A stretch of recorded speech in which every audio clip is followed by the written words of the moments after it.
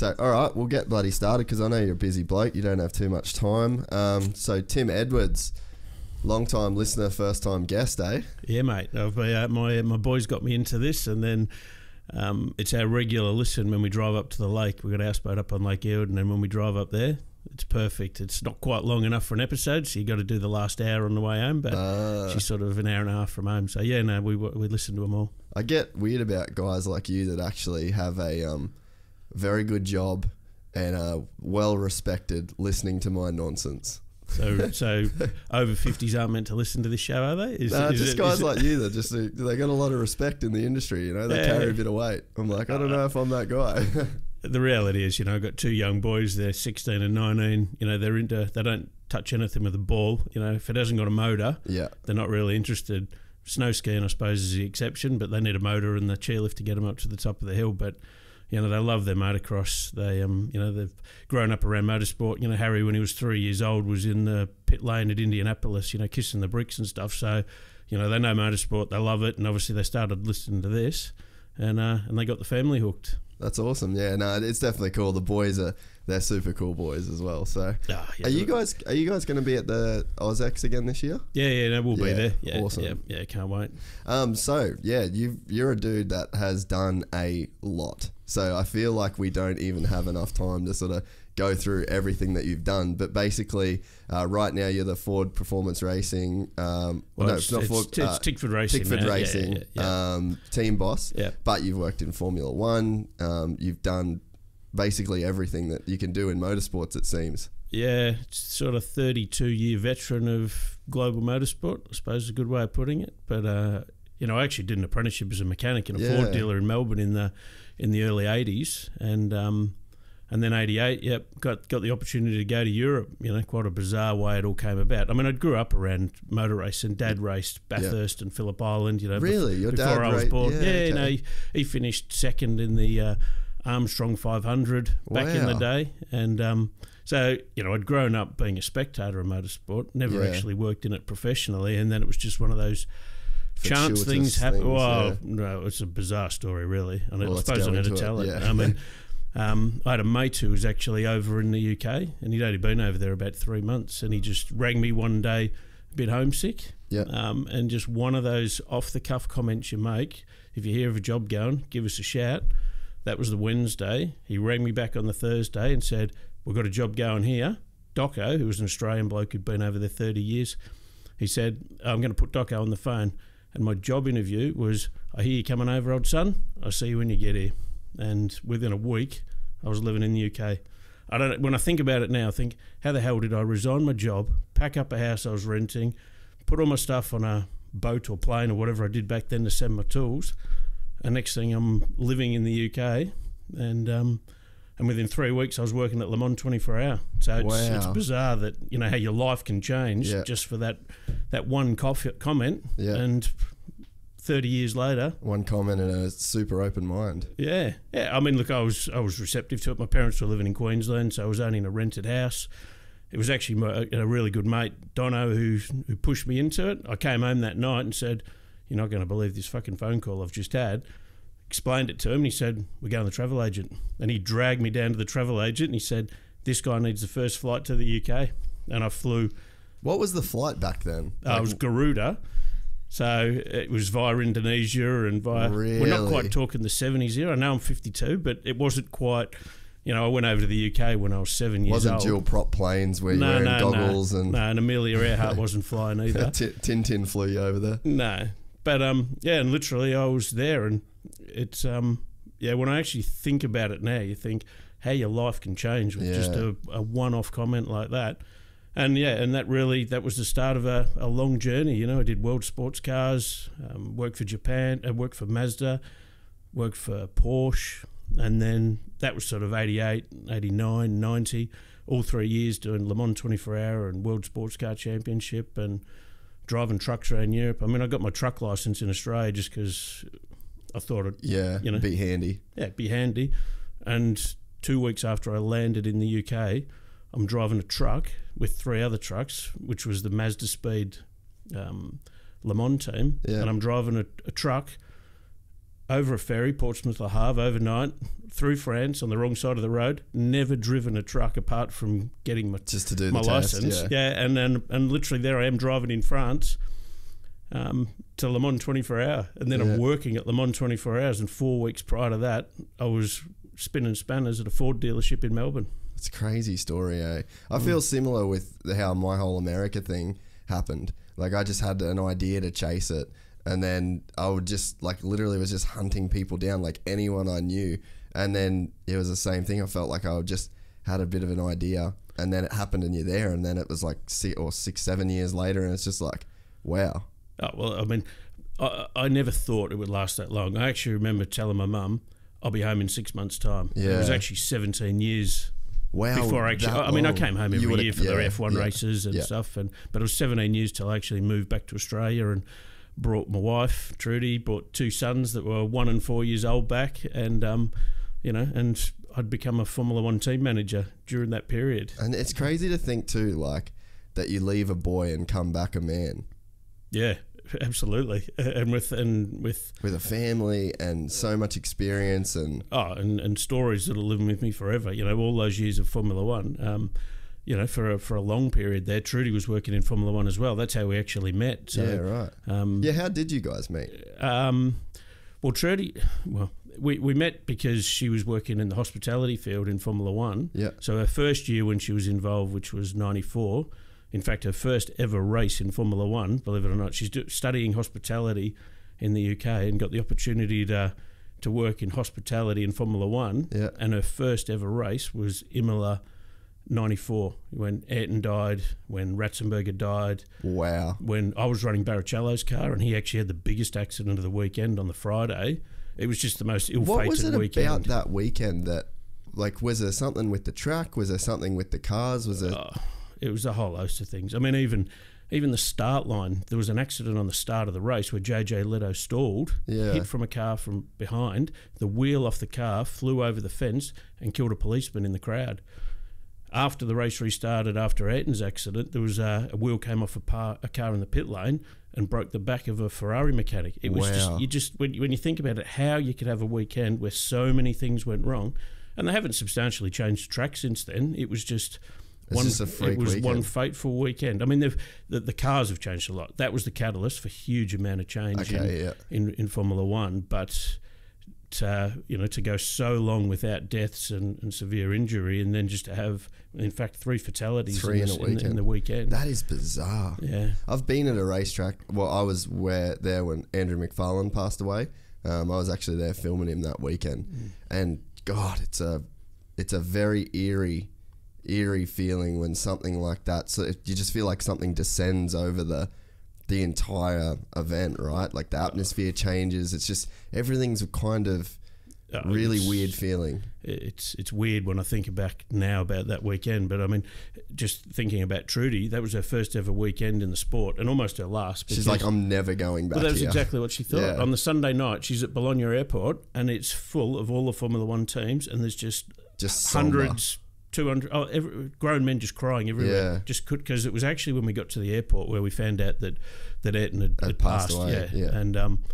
And bizarrely, Trudy was actually talking to Ayrton just before the start of the race. Wow. It's actually... Is this a story that you don't like? Yeah. This is a story she doesn't like, and it's actually there's a slightly humorous side to it, but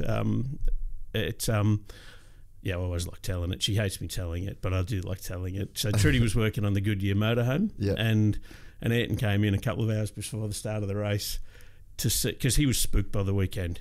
Because he was the sort of the elder statesman of the Brazilian drivers. When Rubens had his accident, he'd gone charging into the medical centre, and he was really spooked by the weekend. And there's been a lot of stuff written about that, but.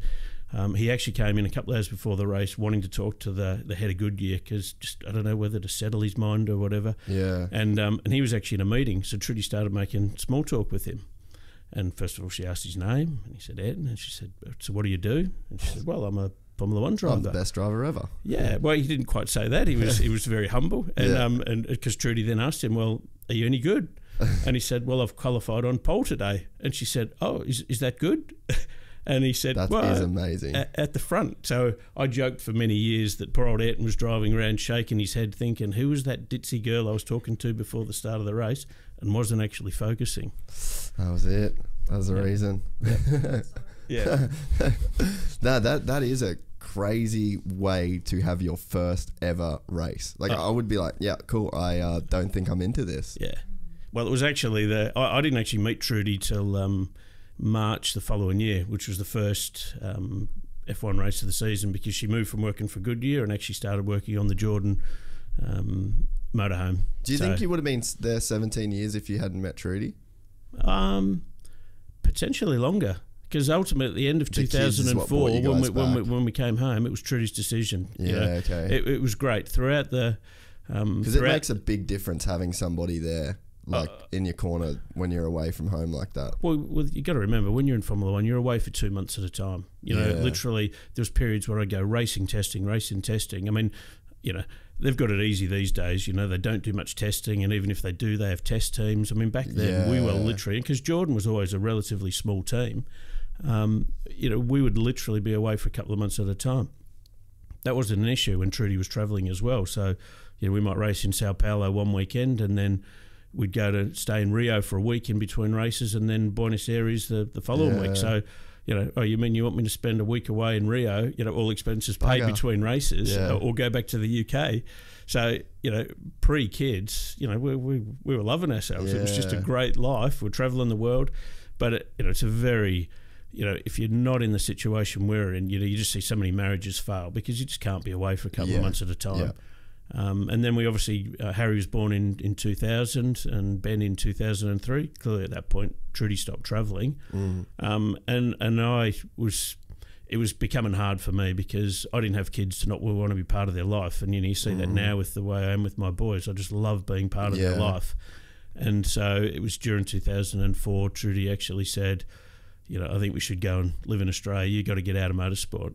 Yeah. And, we thought about it for a bit, and I came back, and I was very successful in getting out of motorsport.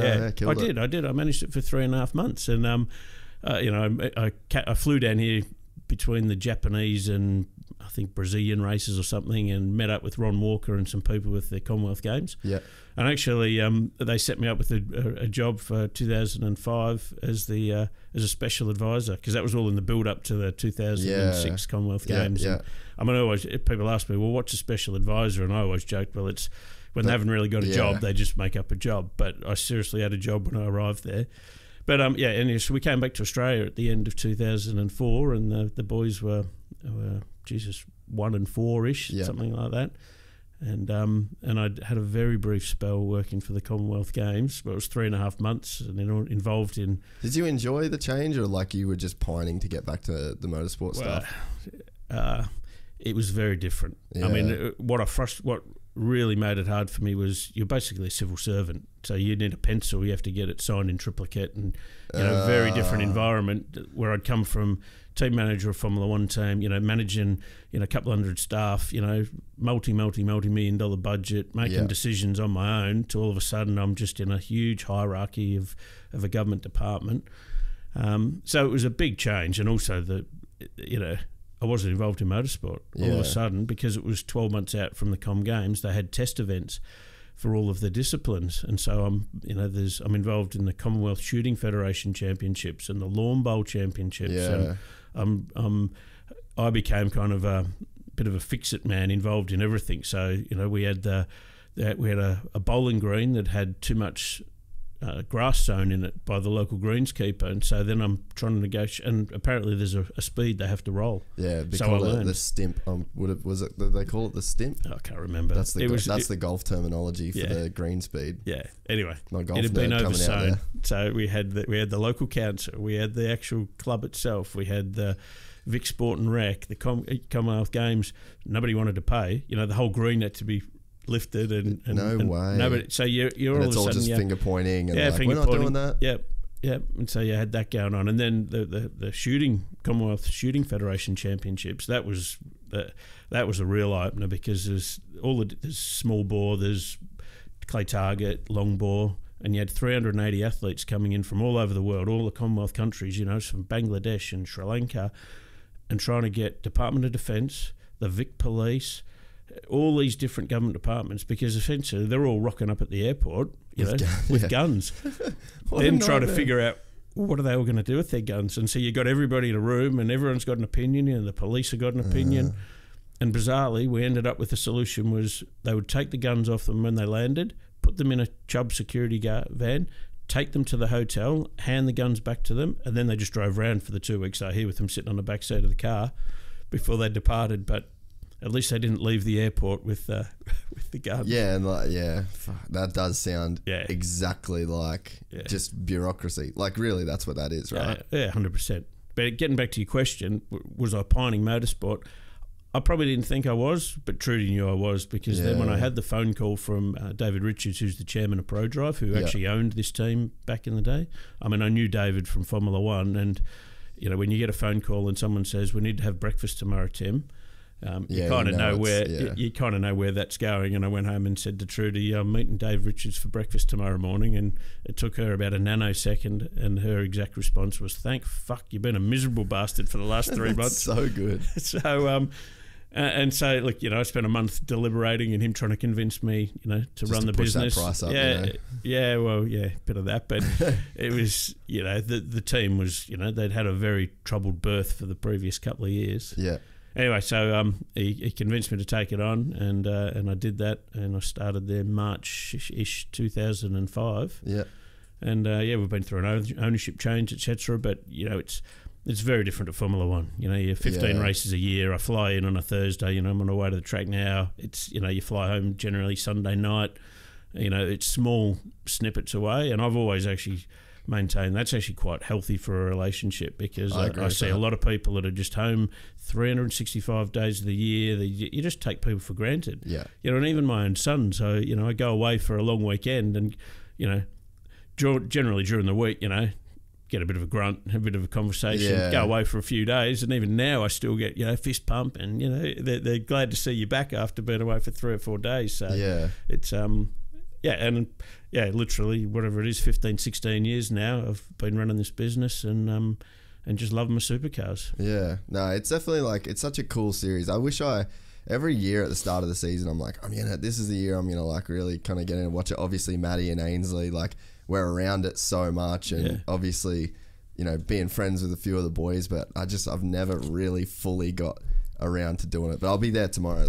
I do love the sport, and it is such a cool, unique sport. And it's cool that Australia, when you were growing up, would have been, it wasn't called V8 Supercars back then, but it's still that same sort of touring car. They never really went away from that, and it seems like it's been so culturally important to Australia, that particular championship. Yeah, and I think, because I've been on the board and the commission, for the last 15 years, so heavily involved with actually the direction of the sport, and I think one of its strengths has been through that period is that, we've never lost the theatre. You just got to keep bringing it to the fact, we're a sport, but we're in show business. We're here to entertain people. You hear people banging on about we need electrification and we need V6s and we need this, that and the other.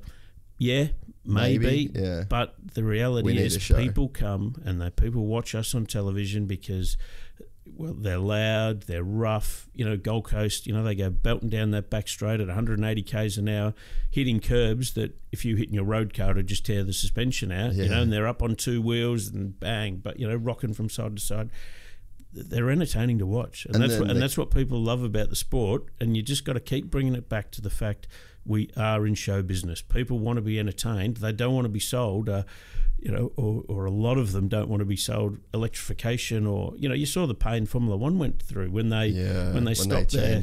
And even still today, I think people have become more accustomed to it, but it's still bizarre when you go to the AGP and the Formula One cars come on, and you can sit next to somebody in the grandstand and just have a conversation through the whole thing. Whereas, prior to their current hybrid era, it was headphones on, earbuds in, and you still hear it a couple of times a weekend now because they still got the 2-seater, which is the old Minardi Formula One car. Yeah. And everybody, every time that thing goes round, with some punters in the back of it, everybody's remember when the Formula One cars sounded like that. So I think you've got to be a little bit careful you don't dilute the product too much. Yeah, worry too much about, well, what might the manufacturers think, or what, well, you can get swayed, really. And the thing too that I'm into with the V8s, I care more about the people.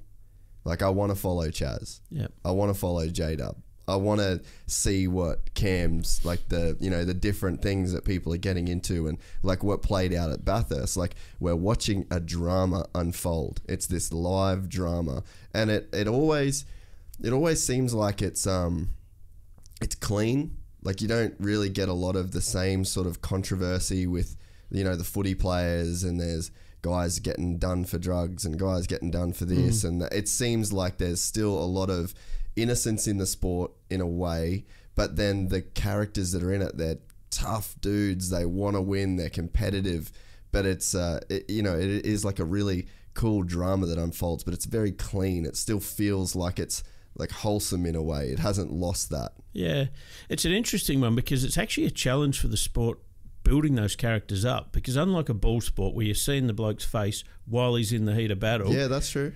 Seriously, while they're actually in those cars, they could be anybody. It could be you or me sitting in those cars. So you'd notice if it was me. Yeah, and you'd probably notice if it was me as well. But it's actually always been a challenge for the sport, and I think probably social media has helped that actually come out, because now you can actually follow them away from when they're in the car. Because if you like J-Dub, well, you can follow him, 24 hours a day, 7 days a week, and if he's active on social media, you actually get to understand the individual, and you get to see him jet skiing or backflipping or crashing his mountain bike. Or Cam might be racing a speedway car. You actually get to follow him a lot more rather than relying on conventional media, which inevitably wouldn't follow, or you wouldn't capture much of that.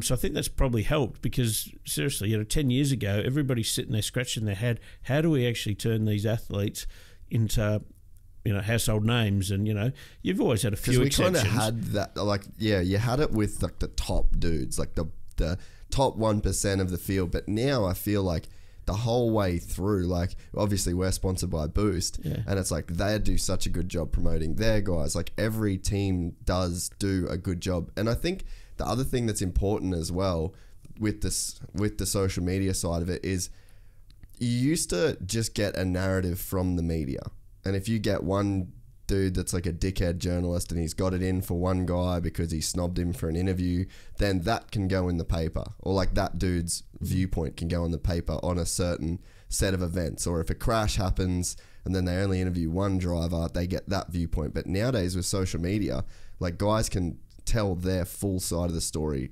unedited, unsolicited, unfiltered, and they can get their own message across, which I think is it keeps like almost like the media accountable as well, which is kind of cool. Yeah, and it's interesting. Yeah, you have some athletes that actually somebody else manages their social media, but like Lando Norris. I mean, my boys follow him, dude, and they love Lando Norris. Yeah, 100%. I don't follow it, but they're always raving about. Oh, did you see that post from Lando? And I'm like, that's clearly him as an individual that's obviously got a knack for it, and he just knows what. And he'll be a megastar. Yeah. Look at Ricardo. Yeah. Perfect example. Some of the stuff Ricardo puts up, I'm like, dude, film it just a tiny bit better. But he just doesn't care. That makes it so awesome, and it's real. But here's a dude that could afford to have people following him around 24/7 and polishing up his content. But he's like, nah, just me, just post whatever. And like, you really feel like you get to know that person, right? Yeah, and the great thing is, generally, it's almost unrelated to what they're actually doing. The Formula One drive, that he's got the opportunity to do. It's his life outside of Formula One, and I think that's been a great thing. From getting the helmets off, that all of a sudden, in our category, we've got 24 drivers, and if they're active in social media, then they will have a following. People understand them, and they get to know the individuals a lot more than the previous era, where you literally had you had your Brocky and your Johnson, and they became household names. But who else raced with them? Yeah, it kind of you've got that half a dozen at the front, and then the rest of tell me who they were. Nobody knows. So. And has that made the industry as a whole better, do you think? Like, have you actually seen it change for the better in those regards. Because at the same time that we're saying that, like, it is the best time to follow a driver, but it's also probably the hardest time to get sponsors because of social media. Like, the way that you can market and the way that e-commerce works now, it's like, nah, man, we're just putting thousands into Facebook ads and Instagram ads. Like, we don't need a sticker on a car anymore. Yeah. So it's like, it's such a crazy double-edged sword, right? It is. I mean, it's never been harder with sponsorship, but, there's a few answers to all those questions. I mean, a positive is, we're absolutely, for years we've struggled to sort of break into that 18 to 24-year-old demographic. Yeah. And we're now starting to see a shift. And I think it's social media that, we could sit in a boardroom 10 years ago going, what are we going to do? How do we break into that demographic? And I think the social media is doing that for us now, because we're actually on the platforms that people want to use. And even if we try and drive the content to that, that's not going to tick the box. It's all those drivers and all those individuals actually creating themselves. That's made a big shift there. In terms of stickers on cars, I mean, there's very few sponsors now that's their number one. A decade ago, or more, you would sponsor a race team because it's about brand awareness, and you want your sticker on the car. It's a billboard. For some of our sponsors, the sticker on the car is almost the least important thing in the whole program. It's all the experiential stuff they can do. Yeah. That are all the money can't buy things, because if they're just looking for a billboard, there's so many ways they can find a billboard. Exactly, yeah. So it's all the other things. That's not the case for all. There are some partners that is still very important for brand awareness to have that billboard, but it's even those ones that's key to them. They're still, the other 40 things in our offering is what they're delving into. They have a Technician of the Year award, and that technician might come to Bathurst and be ingrained and be part of the team. Well, that is a money can't buy. You're literally going to work at Bathurst with the team, sleep with the team, eat with the team. And if you're do you guys do that? Oh, 100%. Who's that through?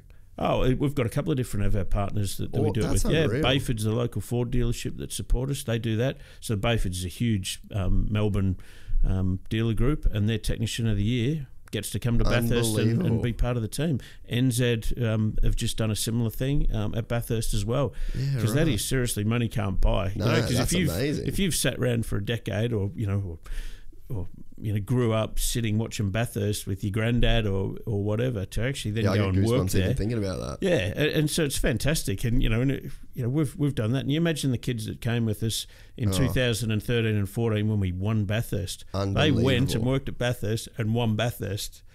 Monday they were back at work. Spinning spanners in a dealership. The smoko room. King of the smoko room. Yeah, that's right. So it's those kind of experiences, and for a sponsor that's looking for staff incentives, because that can be a great motivation for getting involved in sponsorship as well. I mean, what better way to motivate all your technicians that's something that if they really excel, they could earn themselves. How much are you like? Because my experience, obviously, working with race teams in the US, like I work with factory teams over there for a bunch of years. And it was always interesting, like the JDR Motorsports team, which I went over to work with, the owner of that team was my best friend and business partner in the film business. So I felt like I really got to see a very detailed look at that whole, I guess, like that debate between like, how much do we focus on this and the sponsors and the production stuff that you do and the extra, you'd have a media team, you've got people doing photos on the weekend, you've got content deliverables that you're trying to smash out, and you're sort of the guy that has to make the call of like, how much do we really put into this? And it's like, how much is the priority going to be on winning races, and then how much on this, and how do these two complement or take away from each other? Because it's got to be a kind of a hard balance these days, right? It does, but ultimately, we have to service our sponsors. It's always far easier to retain a sponsor than to find a new one. And so you've got to over-deliver, so that when you have that conversation at the end of 12 months or 2 years about renewal, it's a no-brainer. You've got all the data sitting there for them. You've delivered on all these things. And And a lot of them there really want to push it onto us. And so, we've got our own internal videographer. We've got our own internal graphic designer. We've got 2 internal account managers. Trudy looks after all our corporate hospitality and membership. So we've got a team of 9 in our corporate department. And when I started in this gig in 2005, there was 2/3. Yeah. And so that's just evolved over the years. But that's the expectation from the sponsors, that you're going to deliver. And the video content, to bring that in house, that's just we always contracted a lot of that out. But to have somebody working in house, the amount of content we can produce now is just fantastic. And so that's a massive tick of the box for all of our corporate partners. So whilst you'd like to think that you're just going to focus on, right, we're going to chuck all our money into making the car go fast, the reality is you've got to get that money to make the car go fast. So you just have to service the sponsors. And so you've just got to allow for the fact that, our commercial team budget's, well in excess of $500,000 a year. That's insane. So it's... it makes so much sense. But you just have to. Right? You've got to do it. And some of the content you produce and the way you're able to service the sponsors, you're making the decision easy for them at the point of renewal. They're going to enjoy their journey a lot more. Invariably, you've got marketing executives that are reporting to CEOs or they're reporting to boards. Yeah. They've got to be able to, just because they might have a passion for motorsport doesn't mean they're just, tick a box, bang, we're away. Yeah. Everybody's got someone to answer to these days, and so it always gets passed up the food chain. But you can pass it up, and you've got all that data to substantiate why you're making the decision, and makes it very easy for everybody. Yeah, you've just kind of got to be undeniable, right? Yeah. I mean, you can't we have independent analysis done on it as well. So it's not just we have Repicon and people like that actually, so we can actually quantify exactly what we're doing, because everything's about data these days. You can't bullshit anybody. You can't just say, oh yeah, we did all these posts and you got a huge amount of traffic. Yeah. Everybody needs to say, show me the data. Yeah.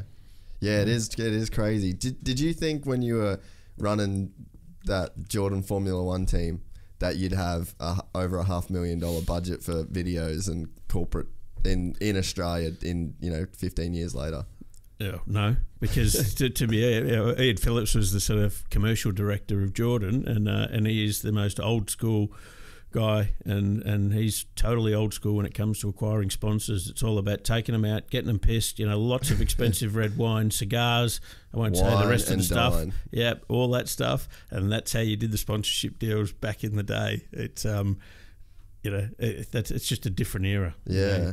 And so, even the 15 years that I've spent in this sport, I've seen a massive shift over that period.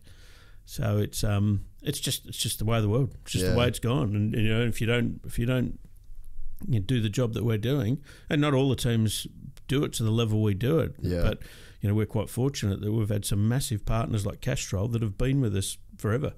And so it's and they haven't just been with us for such a long time because they like us. It's because we're delivering for them year in and year out. Yeah, that's right. And it's not just about results on track. Yeah. Clearly your on-track results are important, but if you just won every race but didn't actually deliver on all the other things, it would be hard for them to justify the renewal, because it's just not about the winning on race day. Yeah, no, definitely. Do you think with how much everything's changed, you've been 30 years in motorsport, do you think you got the Formula One in its heyday, would you say? Did you get to see the best of, what is the best Formula One era? Because you're right, nowadays, man, I fucking love Formula One, and I just, it is the pinnacle of motor racing. It's undeniable in that sense, but it's is it really that good as a fan to watch these days? There's two different answers to that question. There's one is actually the sport of Formula One, and for most people that are listening to this, what they see on television. For me, I enjoyed my time in Formula One and the how technical the cars were, and you were just it's the pinnacle of motorsport. Yeah. But it's a very different Formula One today compared to what it was back in my day. I'm sounding like a really old prick now, but it's just a different, the stories I could tell you about the parties and we just had so much fun. It was just, it was a lifestyle, and I'd say it's more of a job now.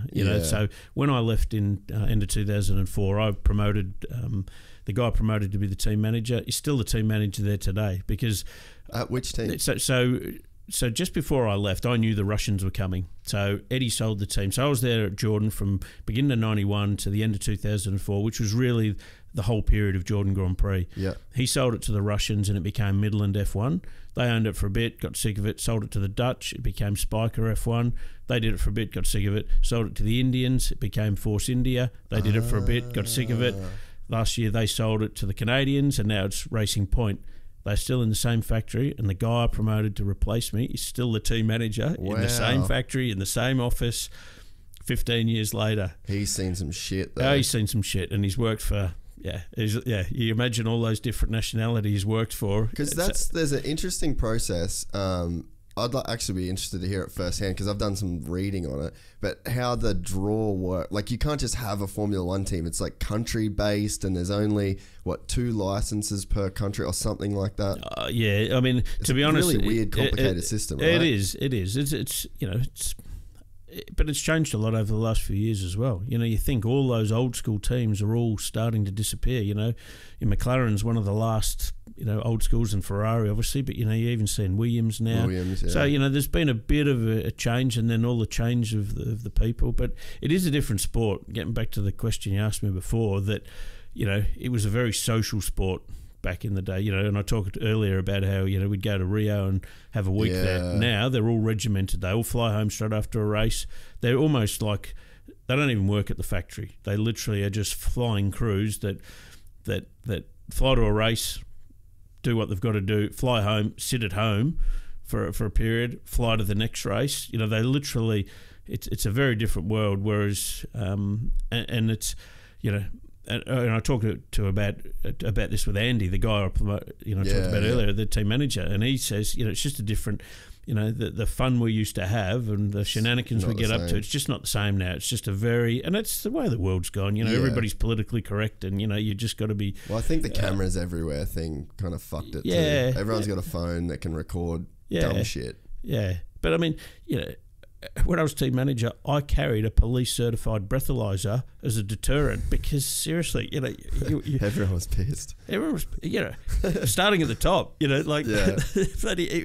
was just, and to be fair, it was even worse in the 90s. In the 90s, we would race at Estoril as the last European race of the year, and then we would race at Japan and Adelaide. And that last European race, they always had a celebration on the Sunday night, and it was in Estoril. And Euros know how to party. Oh, yeah. For sure, Euros know how to party. But we would go to this nightclub under a lighthouse at a little fishing village called Cascais. Fuck. All the drivers there, and we'd always do a test straight after on the Monday, Tuesday, Wednesday after it. Before it was just like a regimented thing. Every year you did it, then everyone went back to England, packed up, went to Japan, went to Australia for Adelaide. But that Sunday night, you would see every driver spastic. I remember seeing Senna being carried around by this large lady because he was just so pissed. It was just out of control. And look, that just would not happen now. No. Would not happen. Nobody tested on the Monday, even though the track was booked. Everyone's just, you'd turn up at the track and it was just cool. There's just people sleeping everywhere. And, I remember falling asleep on the roof I needed to find somewhere to sleep. So I took all the tyre blankets up, put them on the roof of the truck, made a bed up there and just went to sleep on the roof of the truck. It was just, that's the way it was back then. Could you imagine if Toto Wolff did that today? No. It would be huge news.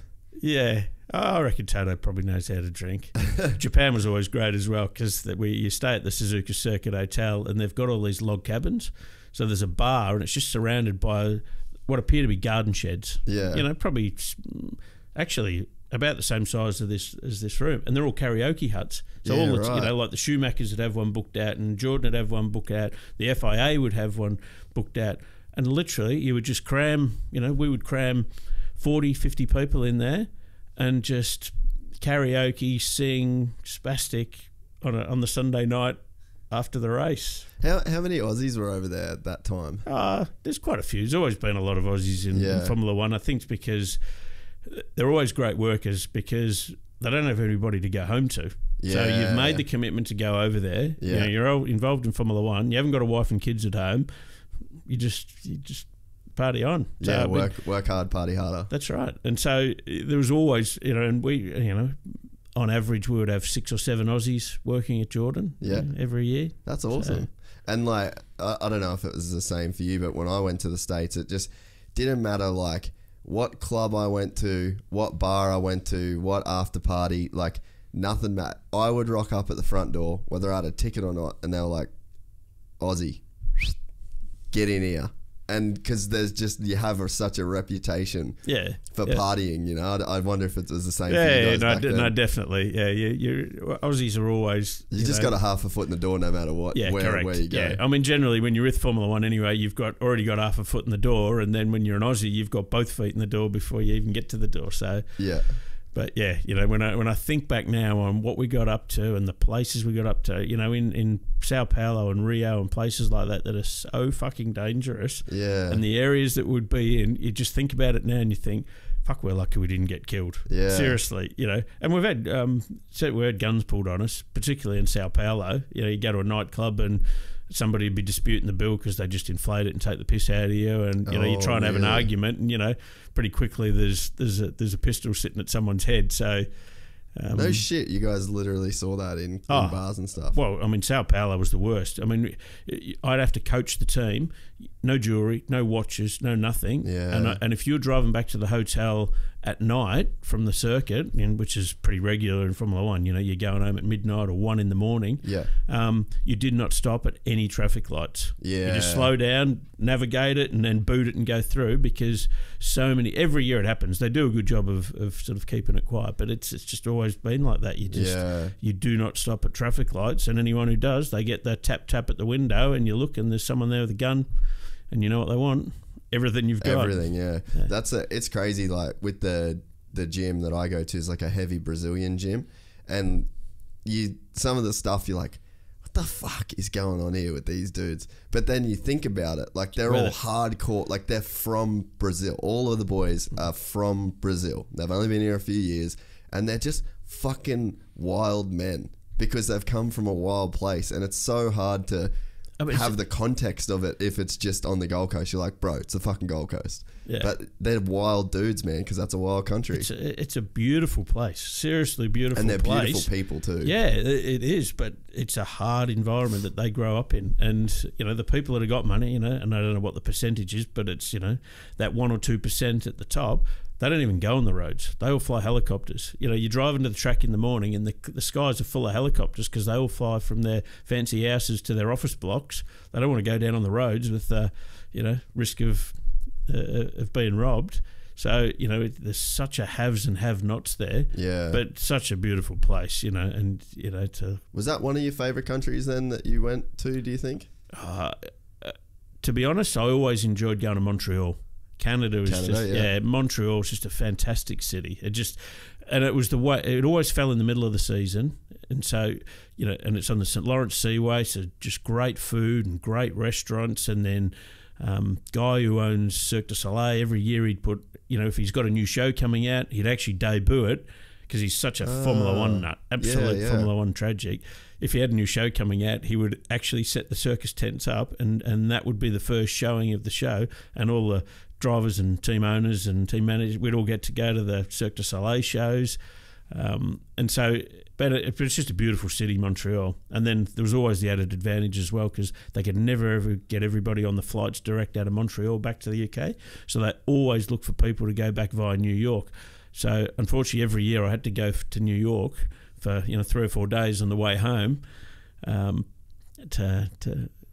Bugger. It was hard. It was terrible, and then you just got to drink pitchers of Long Island iced tea. It just has to be done. Yeah. Like did you live through like the private jet era then with the Formula One stuff as well? Yeah. So I used to go on Eddie's jet occasionally. I mean, Eddie was a crack up. Literally, he was an Irish dude, wasn't he? Irish, yeah. Absolute Mad fucking bastards. lunatic Irishman. I mean, I had the So opportunity good. to go and work for other Formula One teams, but I just enjoyed working for Eddie so much. That's cool, man. He's just a fucking lunatic. He was very close to the music industry. I mean, he's a drummer himself and plays in bands. Yeah, but right. very close to the music industry. And like his mate Chris Rea was rehearsing for a new European tour, so he just said, set up in the back of the factory. So we had to listen for a whole week of Chris Rea's band rehearsing, and then on the Friday night they put on a concert for us and all free piss, in our workshop. And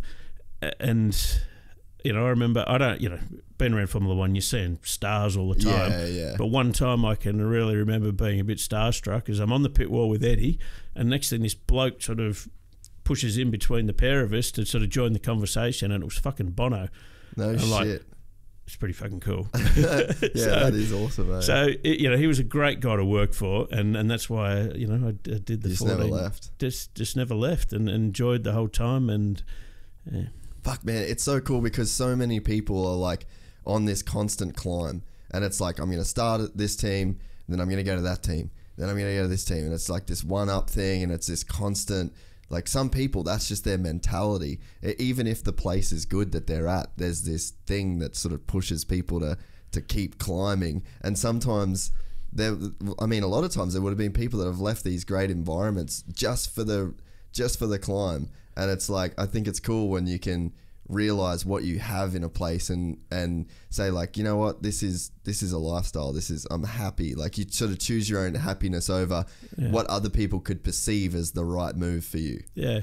I mean, look, I was fortunate. I mean, I did the staircase, but I was fortunate I was able to do it in the team company, that I was in. Yeah.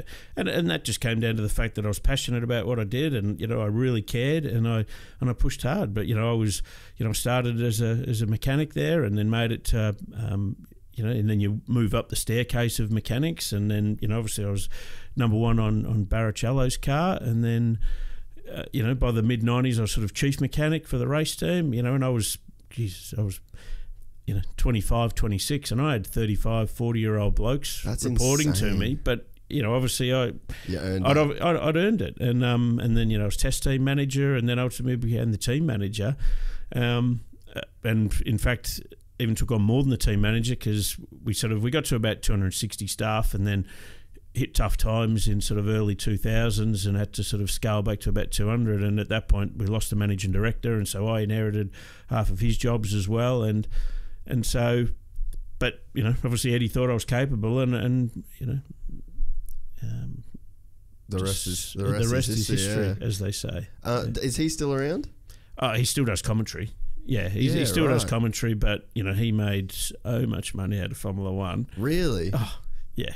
I mean, isn't the old saying, if you want to make a big fortune in motorsport, if you want to make a small fortune in motorsport, start with a big one. Yeah, he did it the other way around. He started with not a lot. I mean, seriously. Because he did like Formula 3 and shit, yeah, right? He did Formula 3. Like in fact, I almost ended up working for... I mean, I worked for Doco for a couple of years, and I almost, after 1 year, ended up working for Eddie, which would have been the beginning of 89, doing Formula 3000s, because our two factories were opposite each other, but Eddie and Doco had a bit of a falling out, poaching staff, and anyway, so I ended up staying at Doco's.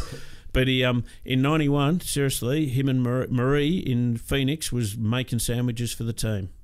And you think about what they grew into. Yeah. They literally, I mean, he's a merchant banker by trade, but he had a passion for motorsport.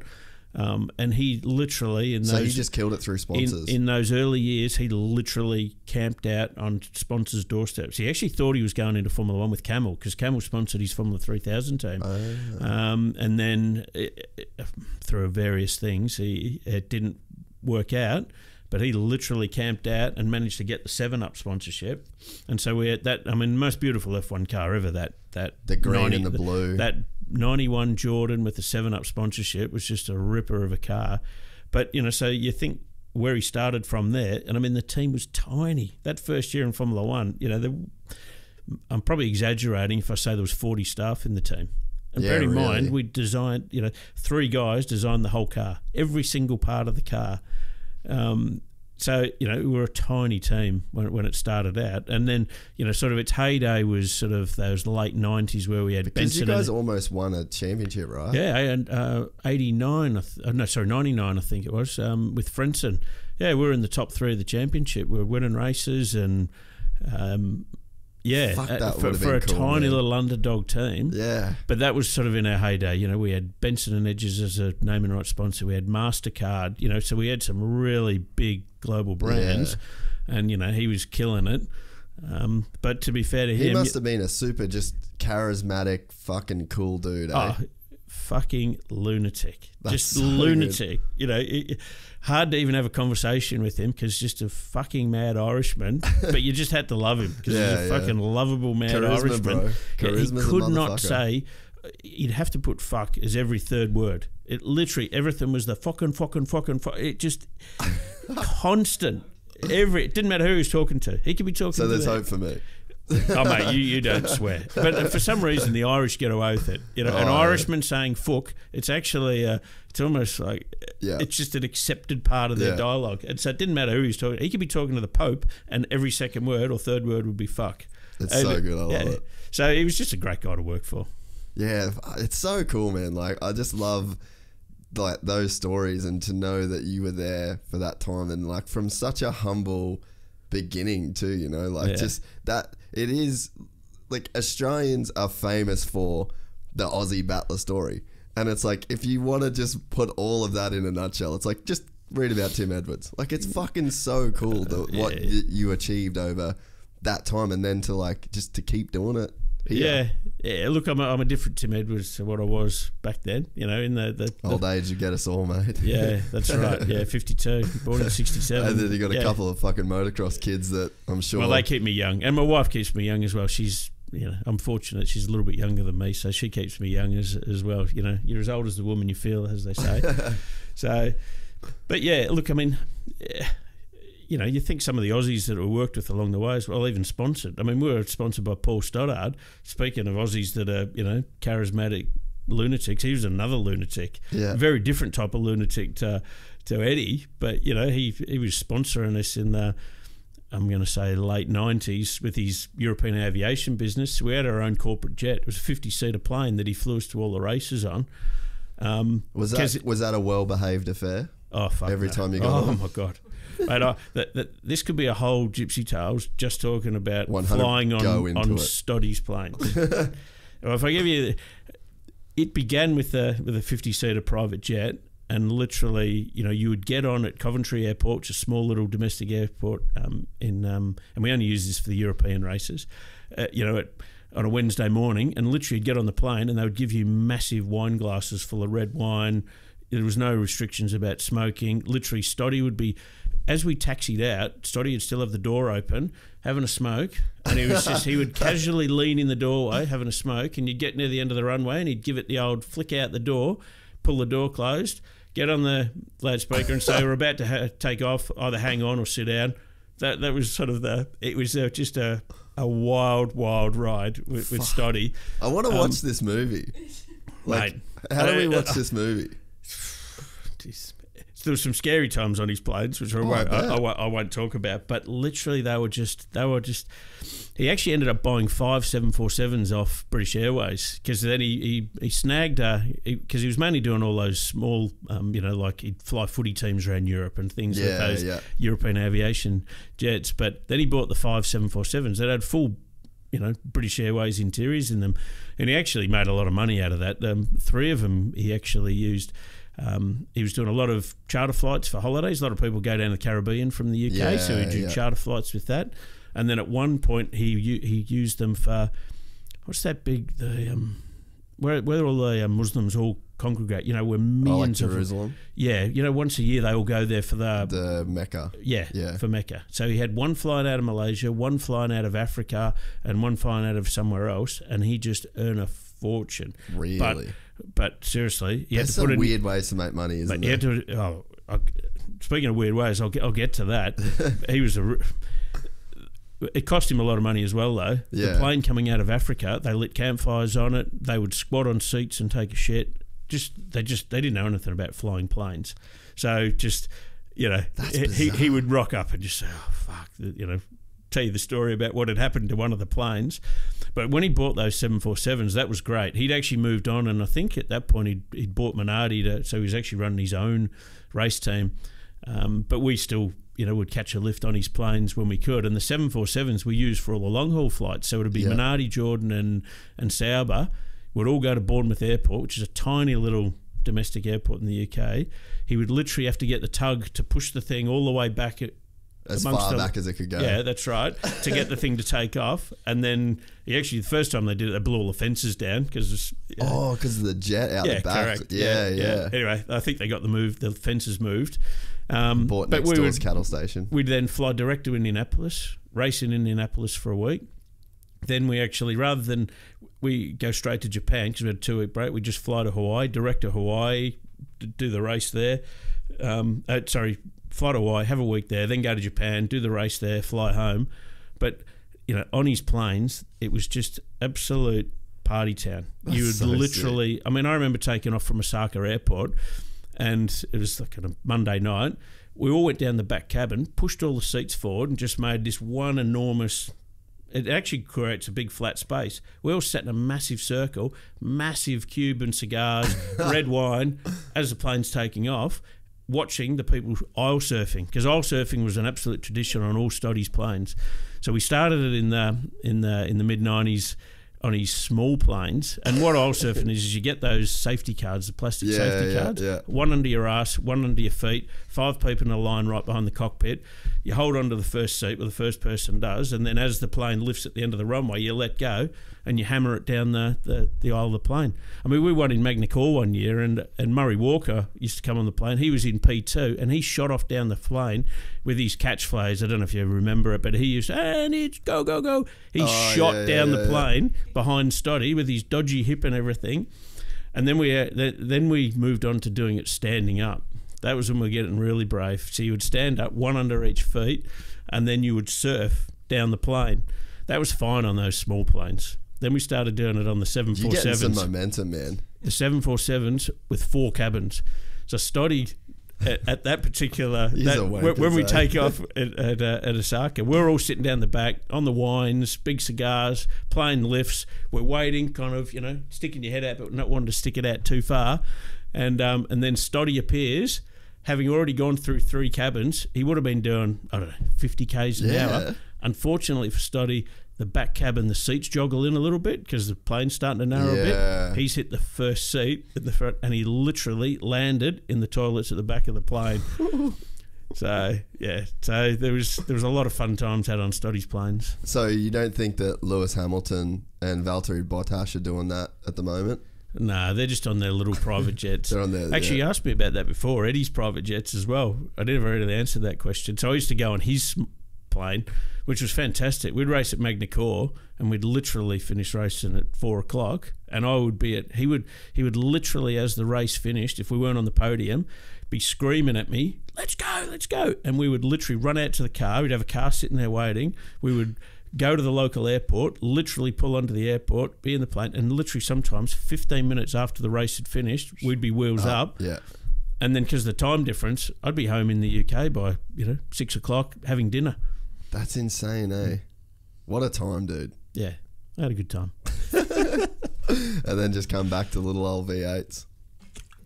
No, it's not little old V8s. I love my V8s. No, but it's just a different world, different time in my life. Different times, eh? I get. You couldn't keep that up at this point too, eh? Like, there's only so long that you can live that lifestyle. It's not a healthy lifestyle, that's for sure. But it's a fun lifestyle. Yeah, it's a fun lifestyle. But you know what? I've got a fun lifestyle now. Yeah, Trudy and the boys. The fun we have with motorbikes and boats and jet skis and water skiing and going to Vietnam. We're doing the Vietnam tour in December this year. So the boys are going to be able to ride that. Yeah, Harry's got his license. So Ben's only 16, so he's going to go on the back of Harry's bike, and Trudy will go on the back of mine. But so that he can't ride at 16 over there. I reckon, dude. We've put it on Jason, but at this stage he's sitting on the back of Harry's bike. Fuck that. Yeah.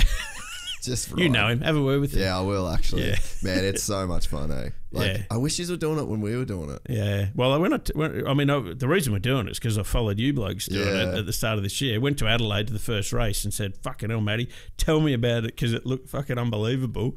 And so I came home and I said to Trudy and the boys, "Should we do it?" And they're like, "Fuck yeah!" Done. And so done. So yeah. I'm having fun times in a different way now. You know, I just have so much fun. We try and travel a lot. We went over to Vegas in May of this year. Went to the last round of Supercross at Sam did Boyd. you guys do that as well? Yeah, and then Monster looked after us, so we're on the platform, right? So that's sick, eh? Yeah, we were at the Vegas and we're shooting Uzis and dune buggies through the desert. Trudy's in with me, and Harry and Ben are in the one in front, chasing each other through the desert. So we do some cool shit and have a lot of fun. You've sort of like, I don't know whether it's famous, but like you sort of famously dip out on racing too if the boys have their own racing and things like that to do. Like you've missed a couple of events and stuff. Like does that go down well, or do people ever sort of question that? But that's sort of like a non-negotiable for you, it seems. Look, I don't do it very often. I always cop a flogging from the social media warriors when I do it. But the reality is, if I haven't employed the right chief engineer and the right team manager run the team, then I've employed the wrong people. You know, I've got some great people doing those jobs. To be honest, at race meetings, more of my time is spent, talking to sponsors and those sort of things. And I really only do it. I mean, Harry and Ben love doing Hatter Desert Race. Mainly they do motocross, but they love the Hatter Desert Race. I need to do that with you guys one year. So much fun. Just, people talk about Fink, but actually in terms of bikes, it's bigger than Fink. 780 bikes, and it literally sells out in 2 or 3 minutes. Yeah. It's just crazy popular, and it is such a good event. It's just, and so the boys love doing that, and Trudy loves it. We're literally, as we're walking out, Trudy's already booked the hotel where we stay for next year. It's part of our life, and the boys love doing it. It's hard, but it's such a, doing motocross, you're really close doing it together as a family, camping the night before and that. But doing Hatter, it is when we go up, we go up on the Tuesday the week before. They spend 3 days pre-riding, dialing themselves in, dialing the bikes in. Then Friday, I'm flat out, or Thursday afternoon prepping the bikes, and it's just, it's a full family affair. Trudy has so much food made. Literally, if you look in our pit tent for the pit stops during the race, because you've got to get the boys fed, and there is enough food for every single competitor in our tent. Whatever they feel like. So they hardly eat anything. We might squeeze a bit of honey banana into their mouth or something, but bugger all. They're literally, we've got our pit stops down to about 15 seconds, so they ain't got time to put nothing in their mouth anyway. It's just what Trudy shoves up under their helmet to get in. I've only really appreciated the whole family side of racing lately because I'm 31 now, and I still go racing with my dad and my mum and my brother and my mates, and it's the same thing. Mum still makes all of our food, dad does all our bikes. It's such a crazy thing to think about. Like, all of my other mates, like, they're not doing shit with their family in their 30s. Yeah. And it's like, you sort of just don't have to grow up when you race motocross, and I'm sure you guys are going to do it for a really long time. And then now, we did that Cape York trip, we did the trip with the Vietnam motorcycles trip. It's like it's such a really amazing way to stay so close with your family. Yeah, I mean, I think that's one of the reasons I'm so passionate about the sport, because I actually do see the family side of it. Yeah, you get a lot of people throw stones at you. How do you let your kids do that? So dangerous. And to be touch wood, Ben's not really had any motocross injuries. He's had broken limbs, cartwheel and mountain bikes and stuff. Yeah. But Harry's had some serious injuries, and even in the hospitals, you can get a fair few dirty looks, and you're back of the queue, for inflicting that on your kids. But to be honest, they wear all the protective gear. They're not stupid the way they ride, and I think there's a lot more positives than there are negatives, because yes, it's brought us close together as a family, but they think about their diet, and they're thinking about they don't if they're playing footy, you go and play a game of footy, we as parents would just sit on the sidelines and cheer them on for the 2 hours. Then we'd go home and they go to the club rooms and get spastic. Yeah. It's just kind of, that's the sort of culture. The Whereas, you know, we just did the Transmoto 8 hour at Wangaratta, which was fantastic. So, you know, Harry had his mate and his mate's old man, and I was pit crew, and Trudy's, you know, chief caterer, and it's the night before, you know, clearly my brother was doing it with another team. We're all on the beers. Yeah. But, you know, Harry was there. He's 19 years old, and normally he'd have a beer or whatever, and he didn't have any. Yeah. Because he's actually thinking about, I want to be in the best shape for tomorrow, and I don't want to be suffering. And so when you think about all those positives about, you know, you're giving more thought to your own health and well-being than you are, I think, if you are doing some of these other things. Clearly, if you're a professional footy player or something, that's different. Yeah. But, you know, we do it, you know, we're amateur level, and we have a lot of fun and a lot of enjoyment. And like this weekend, we're up here in Queensland, and Harry's taking Ben riding on Saturday. You know, I was with them last Saturday when they were riding, but they're going to Boydie's place at Park 4, and sick. As two brothers, they'll just have a lot of fun chasing each other around, and it's just, I think it's great. It's great for a family, and as you say, you're 31 years old, still doing that with your family. And I'm loving it more than ever, to be honest. Like, loving it and appreciating it more than ever. Yeah, for sure.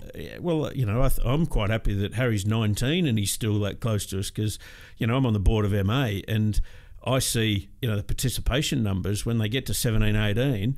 There's a massive drop, and then, you know, sort of 22, 23. You know, I didn't it know starts you're on that board. Yeah, for my sins, and but literally, all of a sudden they get to 22, 23, participation numbers start coming back, and there's a big ramp up after that. And I joked about it with Harry a couple of years ago. I know what's going to happen. You're going to get to that age. You're going to dump me. Yeah, I'm just going to be like your first girlfriend. Bang, gone. And he's done a little bit of that, but he's not completely done it. Yeah. But I see so many of his friends that have literally, you know, sold the bikes, and you know, it's just what happens. You know, they get to that age, and there's alcohol and clubs and girlfriends and all those things, and they go and do that for 2 or 3 years. Then they think, oh fuck, it actually sucks. Yeah, well, it does, but you know, I want my bike back. Yeah. So, and I think, you know, there's probably an element that they're tradies, and you know, as well, or they've just started work, and Dad's now said, well, you're paying yourself now, so there's a bit of that in it as well. But you know, it is interesting how, you know, sort of they get to the mid-20s and their numbers are all climbing again. Yeah, well, it was funny because I had a period of time where I was like, nah, I'm done with bikes, I'm done with racing, I'm sick of getting hurt, it's not worth the risk. Like, Andrew died, I had a bunch of bad shit go down with, you know, guys that I was super close to. And then when I moved home, it really was the Transmoto events that got me back on board.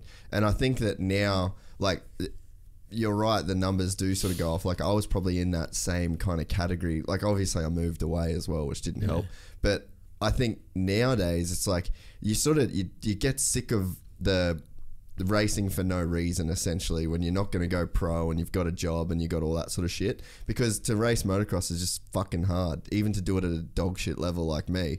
But it's like with the Transmoto stuff, or these, and I always get shit like, they're not the only events. Yeah, I know, but they're the ones I know and I go to. But they've brought back like an appreciation of what this shit is all about. And if you ask me maybe 5-6 years ago, like, oh, do you think you'll let your kids ride?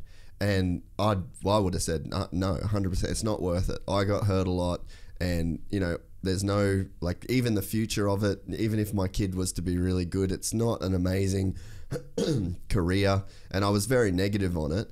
And then the Transmoto events, and then that's inspired me to do the Vietnam stuff, and then this Cape York trip that we just did. One of my goals is to do Hattah, so it's like I'm reinvigorated because because of the family element. It's the family and the friends, and it's like it's such just a tight crew. Like one of my best mates, Cam Palmer. I'm not sure if you've met Cam down the track, but he comes to every event. He doesn't really ride that much. Like, he'll ride a couple of them with me, but like, he's there doing the bike prep. Every morning you get up. I got up a day in the dirt to fill my bike up and lube my chain, and it's already done.